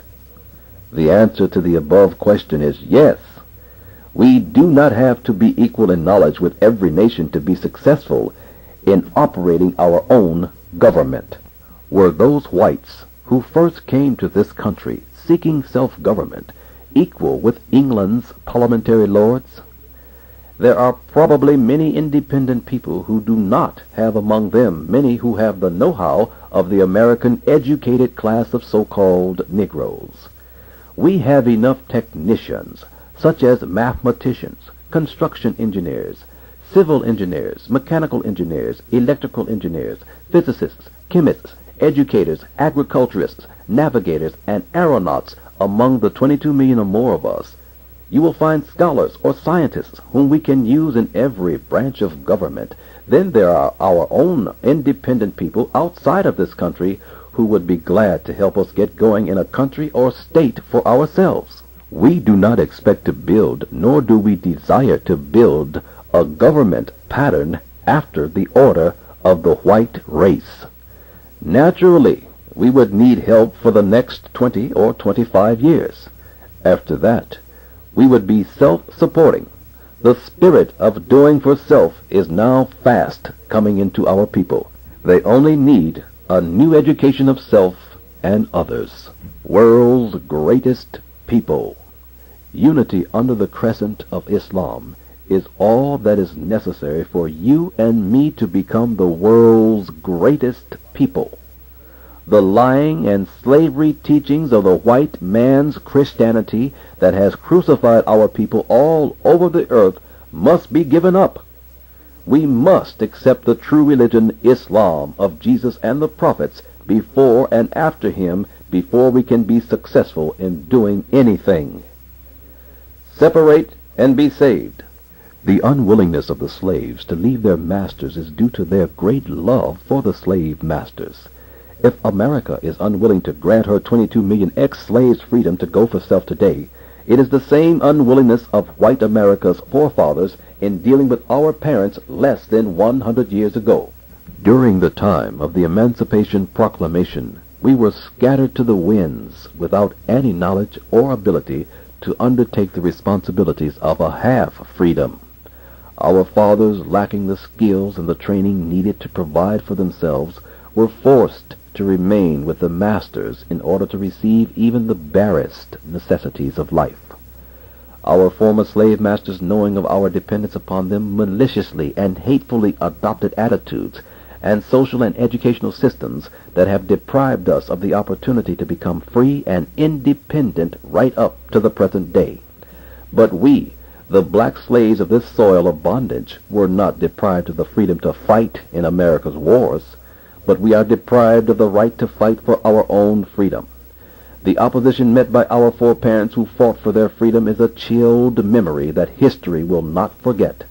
The black people are given the freedom to give their lives for the American cause of tyranny, but are not free to fight for their own freedom and independence. As long as my people are the blind lovers of their enemies, they will seek to forever return to the bosom of their masters in no better status or position than that of a slave. Our foreparents' desire was to see us free indeed, and not only are some of our people willing to betray those of our blood and kindred who died before us, but they are now willing to betray the fruition of freedom of our generations to come. Allah will help us to get this freedom, justice, and equality, and some of this earth that we can call our own. I say to the American white citizen who are in a position to oppose us to hasten the separation of the two or suffer the consequences, as did the Egyptians opposing Jehovah and his servant Moses. We must have some of this earth that we can call our own. The reading of Message to the Black Man, written by the Most Honorable Elijah Muhammad, page 227. We and our fathers have been robbed of all that we originally possessed, and now we are left without anything to use for self, like wealth and modern instruments to start a civilization as you have, though we helped you to get what you have. We now must have justice and some of this earth and its wealth that we can call our own. You're listening to Message to the Black Man, a reading of this gigantic, beautiful message for the black man by the Most Honorable Elijah Muhammad, Messenger of Allah. We're reading page 228. Must have some earth, and soon. Let the foolish educators and teachers think not that we may have a future in white America's promises, for they themselves do not have a future, unless they are willing to divide this country between our people, the so-called Negroes, and the Indians, whom they robbed nearly 500 years ago. However, we must have some of this earth that we can call our own, and soon. We, also the Indians, deserve justice in this matter. We can no longer think in the slavery time terms as we used to think. The preachers need and must be taught the true religion of God and stop enslaving our people into that lying and slavery teaching of the devil's white race. Believe it or not, we have been serving and worshiping the real devils. Stop preaching that old lie that God loves all human beings. He most certainly does not love the devils, the white race. He set a day for their doom, the day they were grafted and given 6,000 years to rule us, rule of lying and murdering us day and night, and deceiving nearly the entire nation of black, brown, yellow, and red people. I possess a letter that is supposed to be authentic, on how the devils boast that they have killed 100 million black Africans since they have contacted them with their lying Christianity. Do we not love our black brothers' blood regardless of where it's spilled? In 1898, a devil by the name of BLACKMAN, representing Belgium's big business, admitted he had murdered 160 million so-called Negro men, women, and children. He also admitted he had tortured some and crucified women and children. The Congo, in 1880, Belgium estimated a population of 30 million. By 1911, the population was reduced 8.5 million. In 1894, an English traveler, E.J. Glave, reported 21 heads of black men were brought to Stanley Falls and used as decoration around a flower bed in one of the homes of a high-ranking army officers. Missionaries reported that white Christians forced the so-called Negroes into slavery producing rubber, and if the rubber was bad quality, the poor black slaves were made to eat it. And you are fools enough to preach their deadly poison religion Christianity to the suffering of self and kind? Are you in love with your open enemies and murderers of all black people, God and his prophets? Then stick around and see where you will end up. A nation of our own, the poor slave. After his masters let him go free, his first problem to solve was securing a home of his own for the first time. He must now do for self. Master is no longer responsible for him. He must solve his own problems. He must now realize that he must work hard to be equal of other nations. He must also remember that justice and righteousness is his defense, and wickedness his enemy and the downfall of his government and his people. He must learn to make friends and to protect himself against enemies. He must dig into the earth for her rich treasures. He must now seek the friendship of other nations to do business with them and trade product for product. But if the slave is lazy, he will always be the slave for another. No nation respects a beggar. We, the members of the original black nation of the earth who were once lost from our own kind, are supposed to be free.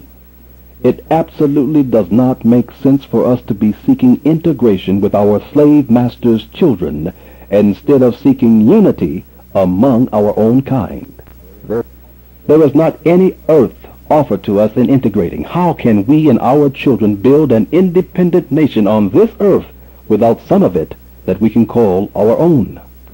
Do not we look ignorant, begging white America to accept us as equal members of their society without having 1 square foot of earth that we can call our own? We are like hunter dogs whom the hunter is tired of and wishes that they would go and hunt food for themselves. But the poor, foolish dog is there whenever his master sits down to eat, standing in the door, begging with his tongue hanging out and wagging his tail, while at the same time, had he gone into the woods looking for a meal, he would not have had to suffer the hatred, kicks, and curses of his master. Without some of this earth for a home that we can call our own, rest assured, we will forever be 22 million begging slaves at the door of some nation. We, the black people of America, should be ashamed of ourselves to go sit in the white businesses to force them to serve us.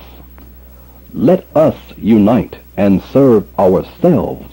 If the spiritual leaders could understand the Bible's prophecy, they would see how foolish they are in doing the things they are now doing.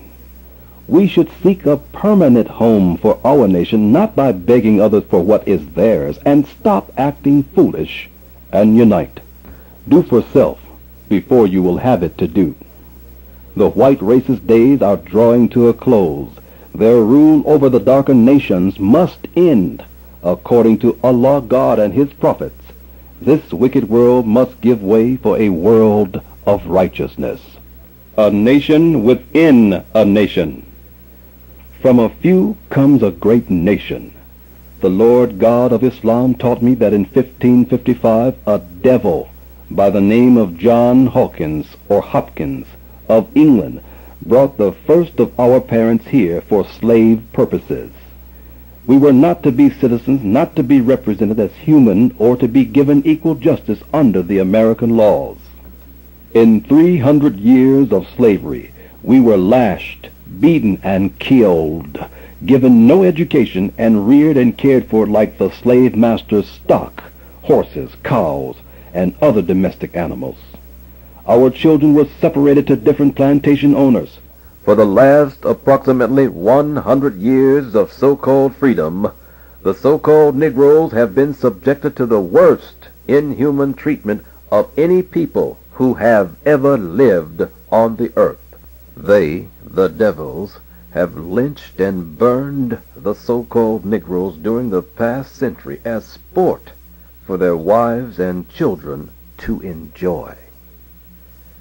Edwin R. Embry states in his book, Brown Americans, page 169, that the burning of Henry Laurie in Arkansas proceeded by inches. Leaves soaked in gasoline were heaped about in small bundles so that torture would be dragged out. Ralph Roddy, a reporter, described the entire orgy in the Memphis Press of January 27, 1921. He was able to cover the story because plans for the lynching had been made well in advance. The newspapers were notified to be ready to issue extras. When Henry Smith was burned at the stake in Texas, excursion trains were run for the event. Many women and children were in the throng that gloated over the suffering of the victim. This is something that teachers and leaders of the so-called Negro should teach their children, the evil and murder of their people by these blue-eyed white devils. Instead, because of their fear of the white blue-eyed devils, the so-called Negro parents teach their children just the opposite. Their doctrine is, love your enemies, and do not hate those who mistreat you. That is, if it is a white person. But if he is a Negro, kill or beat the hell out of him. The so-called Negro leaders know the white devils do not care about a Negro killing another Negro. How can we keep our younger people of the present day from loving their open enemies, the devils? The Lord God of righteousness dislikes any one of us who loves these white blue-eyed devils. He threatens to send every one of us to hell with the devils who show love for them, love to be called by the devil's names or worship their images. Read your Bible and Holy Qur'an. Edwin Embry, also on the same page, mentions what Walter White, deceased secretary of the NAACP, said he heard and saw in Florida. In his book, Rope and Faggot, White recounts the gruesome tale of lynching in this country. While investigating an atrocious riot in Florida, White was met, he says, by 3 clean, healthy children, White, headed for school. None were over 9 years of age. They gleefully described the event and the fun we had burning the niggers. Do thank Allah for revealing this evil, deceitful, open enemy, the devil. The devil has deceived most of the world of black people. They have nearly 9/10 of the black people headed to their doom with them. Curse be to the black man or woman who loves this open enemy, the devil, and hates his own black skin and kind. May the chastisement of Allah choke you until you submit that there is no God but Allah, and that Muhammad in the wilderness of North America is his messenger. After all of the evil we have suffered at the very hands of these devils, we have become a nation in a nation.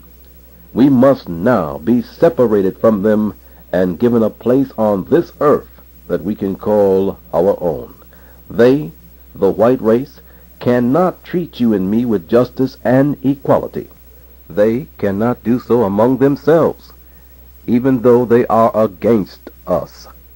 This does not mean that they have love and peace for each other. No, they war against each other all the time. They are devils. No heart of love and mercy are in them, as you may think. Nature did not give them such a heart. The Bible warns us against the love and worship of these devils. Psalms 106:3-7 says, "Yea, they sacrifice their sons and their daughters unto devils." In another place it states, "And I would not that you should have fellowship with devils. Ye cannot drink the cup of the Lord and the cup of the devils. Ye cannot be partakers of the Lord's table and the table of the devils." 1 Corinthians 10:21. They should not worship up devils. Revelation 9:20. The so-called Negroes, because of their fear and ignorance of this real open enemy devil, will fall victim to them if we do not constantly warn them of the consequences. I am willing to die for the so-called Negro that they may see and understand the truth of self, God, and this race of devils. We have served them well through ignorance and blindness because of being without a teacher, Allah. God has given you one. I, Elijah Muhammad, am from God himself. Why not believe and follow me? Are you afraid of being persecuted for the sake of truth to this 22 million blind, deaf, and dumb, lost-found nation of Islam? In that case, your life is already doomed. For freedom, justice, equality. With the fight going on in the South between the slaves and their masters, the slaves in mind have become home-born slaves, as it is written, Jeremiah 2:14. They love their master and desire to be their master's kin in the line of true brotherhood. This is the truth which cannot be hidden in these modern times. The intelligent people and the college university graduates are poisoned 100% more in mind and into the love of the enemy than the uneducated. It is no wonder that the scriptures say the poor gladly receive the truth after being offered heaven at once from Almighty Allah, God himself. According to black men's actions and rejection of Allah and the true religion Islam, which means entire submission to the will of Allah, they will take all kinds of humiliation. They are beaten and killed by the white man, the real citizen and owner of the land, while trying to force him to admit them, the once slaves, as equals to the white race. I have taught for years that you cannot demand the white man accept you as his equal or as his brother, because he is intelligent enough to know that you are not his equal and that you are not his brother. Even if you go back to Adam, he is not the black man's father. We are not all compatible. Adam is the father of the white man. This is known. The suffering of my people in trying to force themselves on the white man in the South and elsewhere as their brothers and sisters is to be pitied. I, for one, have true love for them, and I pity them. But I cannot help them when they deliberately walk away from God. By their deeds and acts, they indicate they would rather help the enemy, the murderer, and those who hate them, than help God Almighty, whose proper name is Allah, and who came in the person of Master Farad Muhammad, and to whom praises are due forever. The best and most intelligent way is to give Caesar what is Caesar's, and let us go for ourselves on some of this earth that we can call our own, just as did the white people. When Europe was overpopulated, they found expansion in the Western Hemisphere. If we want freedom, justice, and equality, we must look for it among ourselves and our kind, not among the people who have destroyed and robbed us of even the knowledge of ourselves, themselves, our God, and our religion. We have a world of Muslims under Allah and his religion Islam. The white people do not teach you this because it points the way to your freedom and equality.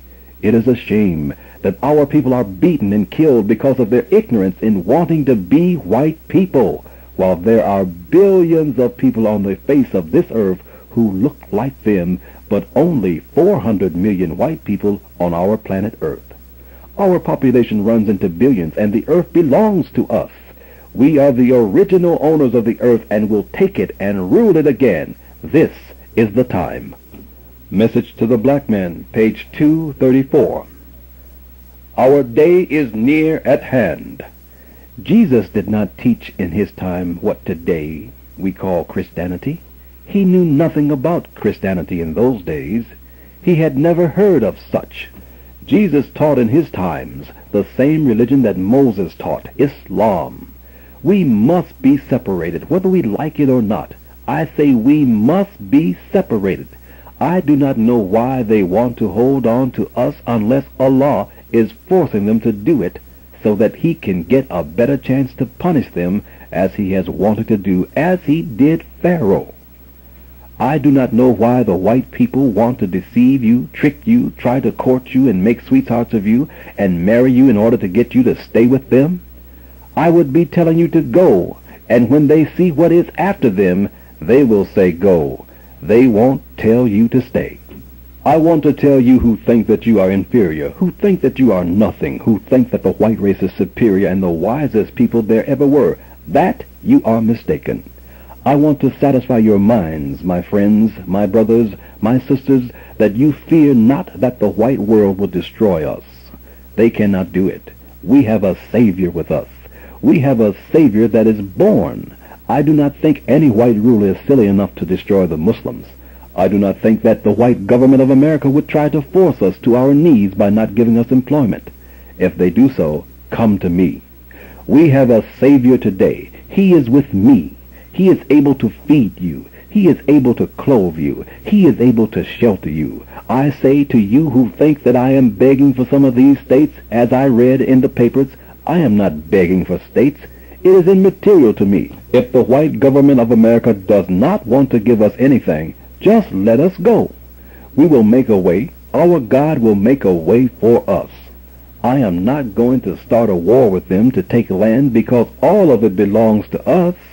I say to the government that if they cannot agree on giving us justice and agree on giving us a chance to make a living for ourselves as they are for themselves, with freedom, justice, and equality as they have, then let us go. Let us go back to our native land and people. Every Muslim can go. We, the Muslims, are the true owners of the heavens and the earth. I give the white people credit. They do the best they can in some instances, but at the same time, I cannot say that they are angels. They have jailed us and bound us up among them. They should take care of us, give us a chance. If not, they should let us go.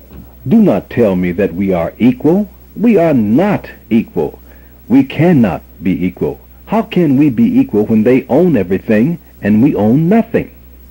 We have enough educated black men and women in this government to start a government big enough to take care of the world.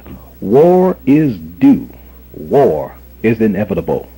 There can be no showdown here in America until your problem is solved. He, Allah, has made me a door. If you get out, you will come by me. And if you reject me, you will not go. I have been given the keys to heaven. This white government has ruled us and given us plenty of hell, but the time has come that you shall taste a little of your own hell. The only way that America could have an extension of time. I guess you think I am acting like a judge, but I heard what the judge said. If America attacks any nation, she will herself be shot to pieces. For centuries she has boasted that she has made other nations bow at her feet. Now God wants to show the others that he will make you bow. It would be wise for you, if you want to get an extension of time, to treat us right. And if you want to hasten your time, shoot us. Shoot Elijah. Kill us all. Kill all of my followers. And Elijah will go down laughing and knowing that this is the end of you. All of my followers have been questioned by the FBI. Just what are you trying to do? You want to find out just how weak or how strong we are. We want the FBI to know what we are teaching. We are not teaching what we do not want you to know. FBI, we want the government to know we have no secrets. The thing that you should do is to keep it a secret yourself when you can. Do you think that I am happy knowing that you are behind me trying to keep my followers from following me? I am not happy about you trying to take my followers, carrying them with you, because I know where you're going. Now the white people want to marry Negroes. Negroes who have no knowledge of themselves want to marry white folks. It is like a frog wanting to marry a rattlesnake because the rattlesnake is so full of frogs he cannot swallow another one. The whole world is angry. We must have a showdown. We have to have it. We want to live in peace. Every day of our lives, we are at your mercy. An army of policemen throughout the country with clubs in their hands set out to beat the nigger and to shoot the nigger if they feel like it. Nothing is hindering him. He is not going to go to prison for doing it. All he has to do is to tell the judge that he shot that old nigger, and the judge will wink his eye at him and say, "Wish I had a chance to shoot him myself." This is the kind of people we are living with murderers, not friends, but murderers. Look at the Southern senators saying that they will sit down and stay there night and day before they will ever agree to give the Negro civil rights. There are many of my poor black ignorant brothers and even preachers preaching the ignorant and lying stuff that you should love your enemy. What fool can love his enemy? Martin Luther calls himself a preacher and has written a book to try to fool you, to make you love the devil himself. How can Martin Luther, being the minister of God, he claims, teach his people to love their enemy, when God himself said he had set a day to deal with his enemies, and he said himself, according to the Bible that Martin Luther reads, that there were two brothers, I loved one and hated the other. I want to know from you, why so much about hate teachings? It is hate teachings, you say. It is race teachings. I want to know if you were born in America as I was. All your life you have been hated by white people, and you are hated by them today. Here comes the truth of the white man making you know that he cannot love, that he is the devil himself. Now you say, no, he is not the devil. God said he was. They say we teach that he is the blue-eyed devil. I did not make him. They say that I am teaching you all to hate the devil. But when did they ever love our people? I will most certainly not teach you to love the devil. They are doing everything they possibly can, and I do not care if the entire white race hears me say this. They are doing everything they possibly can to deceive the poor old Negro. We are happy, we the Muslims. We know we have a Savior. In 1877, a Savior was born to go after that particular people that was lost and swallowed up by Israel, seeking something that did not belong to Israel, not seeking any but his own particular people. A Savior is born, not to save the Jews, but to save the poor Negro. I am here to teach the way back to the truth, back to the author of truth. A Savior has come to save you from sin, not because you are by nature a sinner, but because you have followed a sinner. You have been taught by a sinner. I want to say to you again that this truth has come to you to separate you from the devil. I am taught by Almighty God, Allah, that he is going to destroy this world. You should try to get out of it, not integrate into it. The flag of USA and Islam. In the name of Allah, who came in the person of Master W.F. Muhammad, to whom praises are due forever, the finder and life-giver to us, the so-called Negroes who have been lost from our own nation, God, and religion for the past 400 years. The teachings on the significance of the American flag and the Islamic flag were given to me by Master W.F. Muhammad, Allah, God, in person. The meanings are essential in teaching a people who have become spiritually or mentally dead. These two flags represent the emblems of the two great religious forces, and religion and government can be read in the science of this flag. Of course, the Great Cross is the sign or emblem of the Christian religion. The flag of this country is designed for and according to the wishes of those who are called Christians. There is a much broader science or significance when it comes to the flag of Islam. Here, the flag of Islam is the recognized emblem of both the government and the religion, while the American flag, according to their teaching, stands more for the people and their conquering power or bravery than for religion. On the other hand, the science of the Islamic flag does not come under the spirit of conquering and bravery. The nature of its science is the greatness of the unlimited wisdom of its designer, the great source of goodness for all that is under and in the flag of Islam. the freedom, the justice, the equality that is freely exercised by both believer and non-believer under the flag of Islam, which is revealed for the sole purpose of teaching the great unlimited source of mercy and love that the designer has for his creatures. They all enjoy equally the natural benefits of the sun, moon, and stars, the Islamic flag, which are essential for our existence regardless of religious beliefs. To lead the American so-called Negroes back into their own religion of Islam, they must know how strong and powerful the religion of Islam is while they are now under the emblem, cross, and flag of religion of the citizens and owners, white, of the United States of America. The religion Christianity and the true history and science of their flag must be taught to the American so-called Negroes before they can see their way in returning to their own God and religion to become an independent people. I do not see why the southern white citizens of America and Louisiana are trying to make it a crime to teach the meaning of these two flags when they know how necessary it is.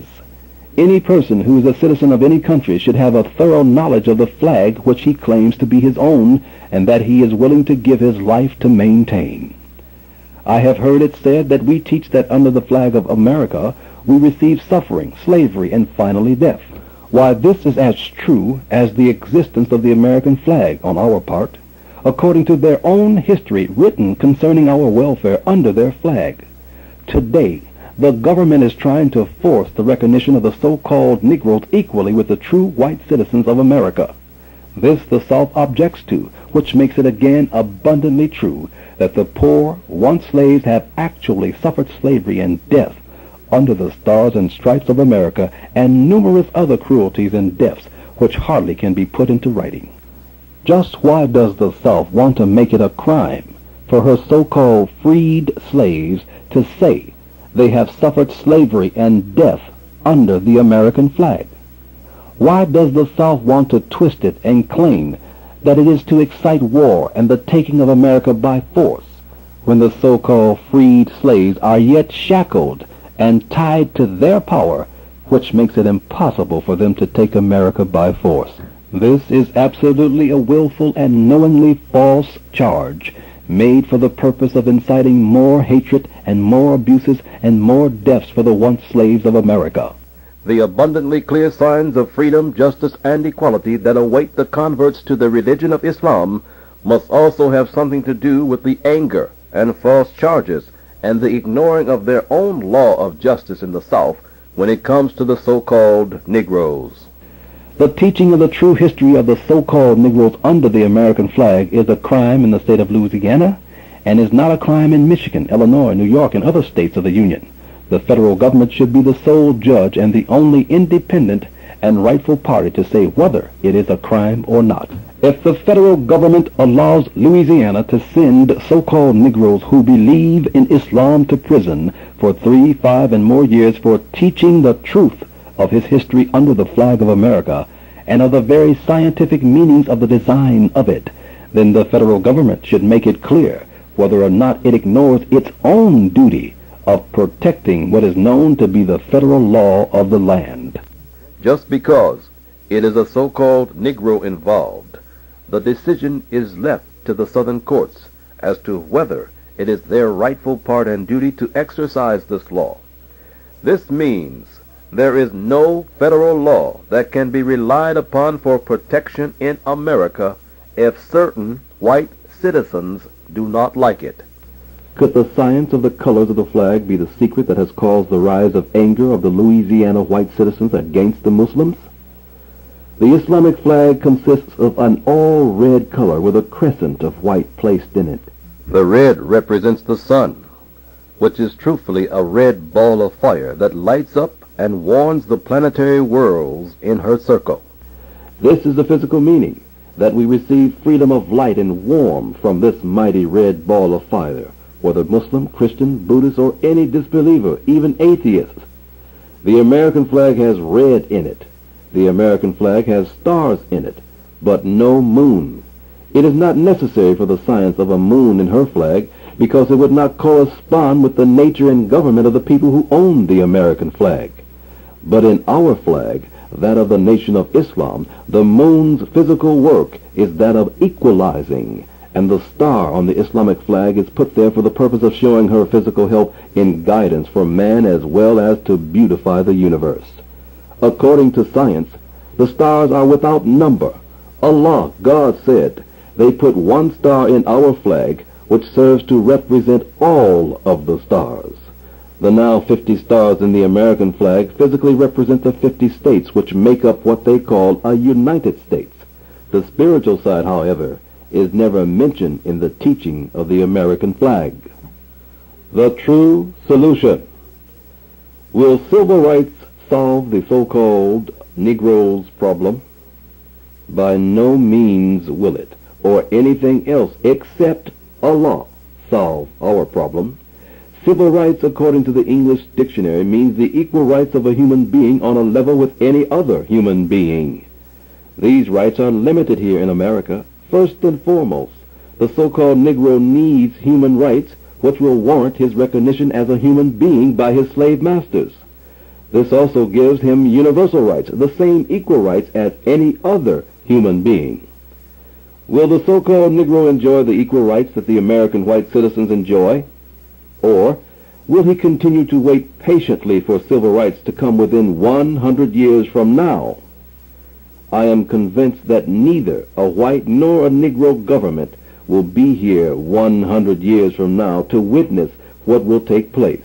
There is nothing good coming from the white man for the so-called Negro's future.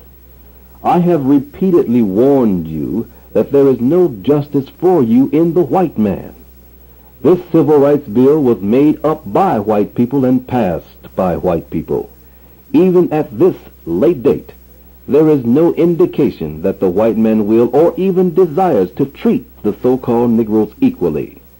It is not his nature to treat you or even his kind right. It cannot be done. Reverend Martin Luther King Jr., the 1964 Nobel Peace Prize winner, would have honored himself and his people if he had refused the medal. The money could have been accepted since his people need it. Even if he did not need it himself, there are poor among his followers who really need financial help. He won neither prize nor justice for his people. Reverend Martin Luther King Jr. wants brotherhood with white America for himself and his followers. As reported here, the Nobel Peace Prize was conferred on him in Norway. Reverend King sharply warned in St. Paul's Cathedral that a doctrine of black supremacy was as great a danger as one of white supremacy. He followed up with the words, "Unless men and nations live together, they will perish together." Then came the statement, according to the paper, "Too many of our white brothers are only concerned with their economical problems, their social status, their political powers, and their so-called way of life." Of his own people, he said, "We must not seek to rise from a position of disadvantage to one of advantage, substituting injustice of one type for that of another." I have never heard of any such talk coming from a leader's mouth in all of my life. If a man is not going to rise from a position of disadvantage, why is he preaching for the passage of the Civil Rights Bill for his people? No wonder he has the privilege of going into a cathedral where no so-called Negro had ever stood in the pulpit. He is ignorant, preaching for brotherhood of white people and destruction of his own people, because brotherhood with the white people means the destruction of the black people. According to the Bible, he preaches from it, you should not make friends or have friendship with the wicked if you are the righteous, and you should not worship the devils. Most certainly, the white man is the devil. His own Bible teaches him that. He said, God is not interested in the freedom of white, black, or yellow man, but in the freedom of the whole human race. Here again, the Reverend shows that he has not studied the Scripture.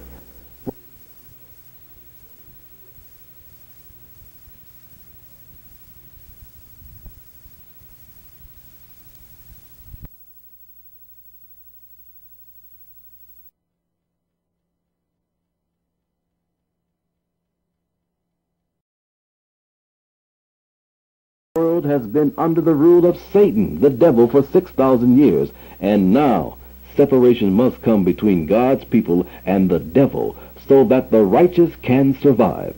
This kind of talk coming from a theological college graduate is almost unbelievable. How many American so-called Negroes would like to follow a man who speaks like one who cares nothing about them? Reverend King has made it clear that he never wants the black man to rule because he knows it will be just as dangerous as white supremacy. This shows that all black people should disregard anything that a man like that says.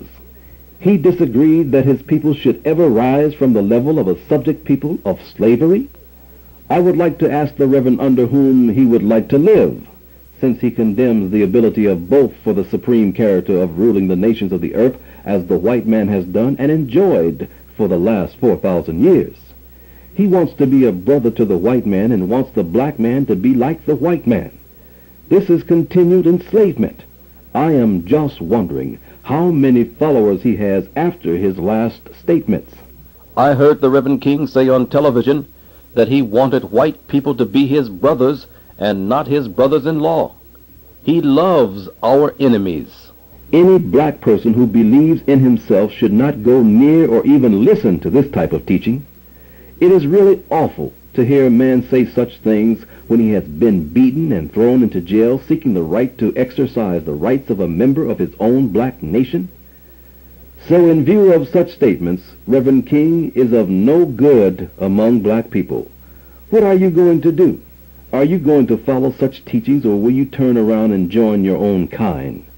I cannot see nor can I understand why the so-called American Negro is so blind, deaf, and dumb. We have the right to live and do for ourselves and our children. We do not want any more promises, and we cannot get along in peace with a universally known enemy of black men.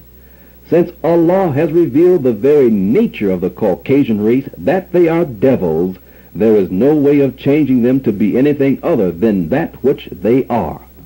A rule we must live by.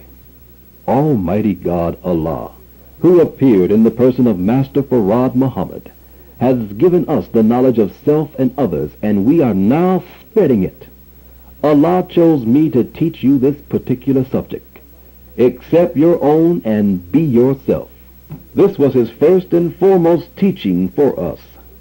This is the teaching, and these are the words of Almighty God Allah to us in the person of Master Farad Muhammad, to whom praises are due forever and ever. Is it true that you have rejected your own? Is it true that you do not want your own and reject the truth that the Almighty God of truth has brought to you? Is it true that you would rather be other than yourself? Let us examine our thoughts to see what we are actually thinking about and just what we would like to be. Let us present ourselves to the world as we really are. I do not think that God could have taken a better subject to teach us than the one he has. Accept your own and be yourself. The so-called Negroes, of which I am a member, are the lost and found members of the tribe of Shabazz, from that great aboriginal people of the earth, the black nation. Remember this, we are the aboriginals of the earth and are called the black people, and we are the black nation. Living under the rule of other than our own kind and self for the past 6,000 years has brought much misunderstanding, much not knowing, and many theories that have been used in many places, and the people have taken theories that have been used in many places. A theory is not true until it has been proved to be true. We today, 6,000 years from the beginning of this world, are disputing with one another on who is who and what is what. But the wisest step taken to put an end to this disputing was taken by God himself in these same words, accept your own and be yourself. For the past 6,000 years, we have not been ourselves. This is true.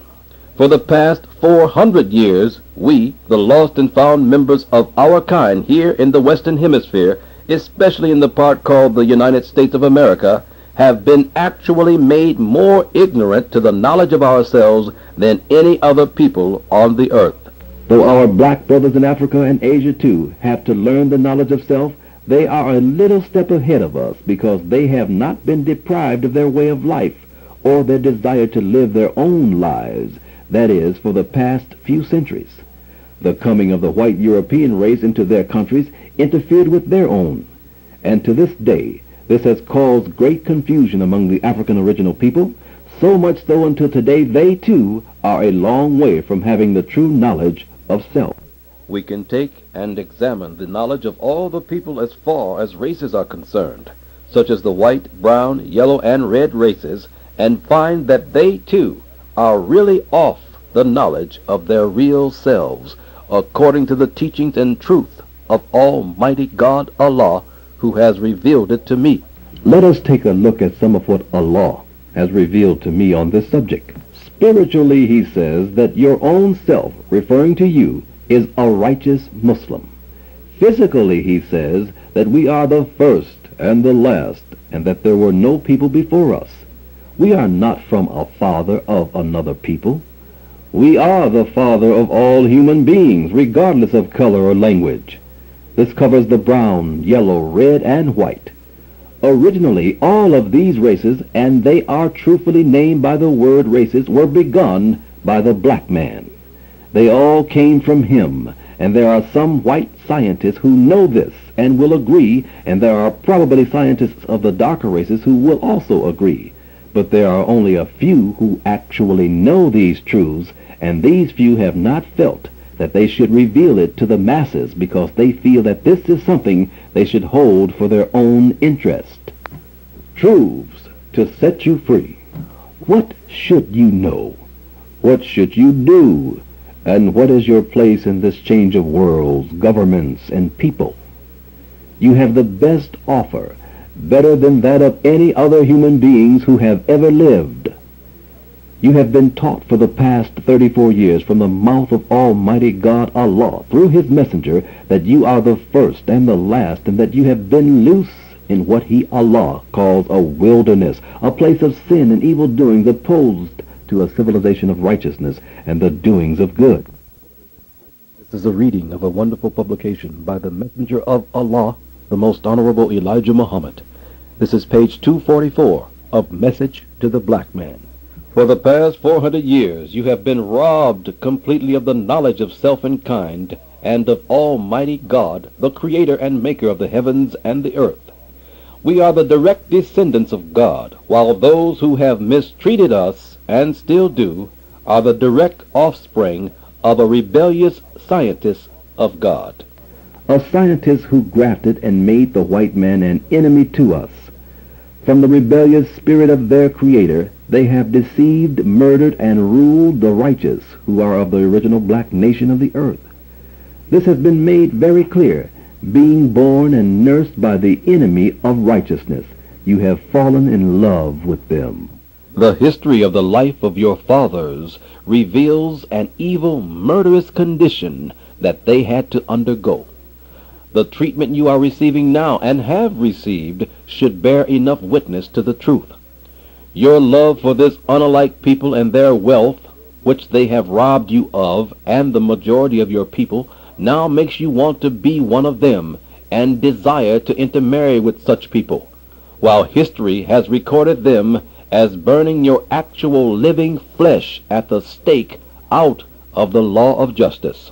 We live in a government that has always yielded and sided with the murderers and those who slay us and our people at home and abroad, anywhere the black man may be on the earth. You should realize that your black brother is your black brother wherever he is on the face of the earth.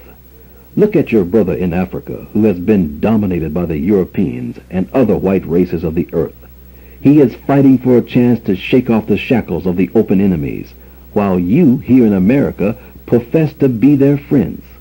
Are you not ashamed of yourselves, seeking love and intermarriage with them? Your brother is trying to regain the power of his own country. You are playing the part of a hypocrite to yourself and your kind wherever they live, by appealing to the murderers to accept you as one of them, as their sons-in-law. What a fool you are, making of yourself without the knowledge of self, and the time in which you are living. This is the time that justice has come to you to settle the injustice done to you by your enemies, and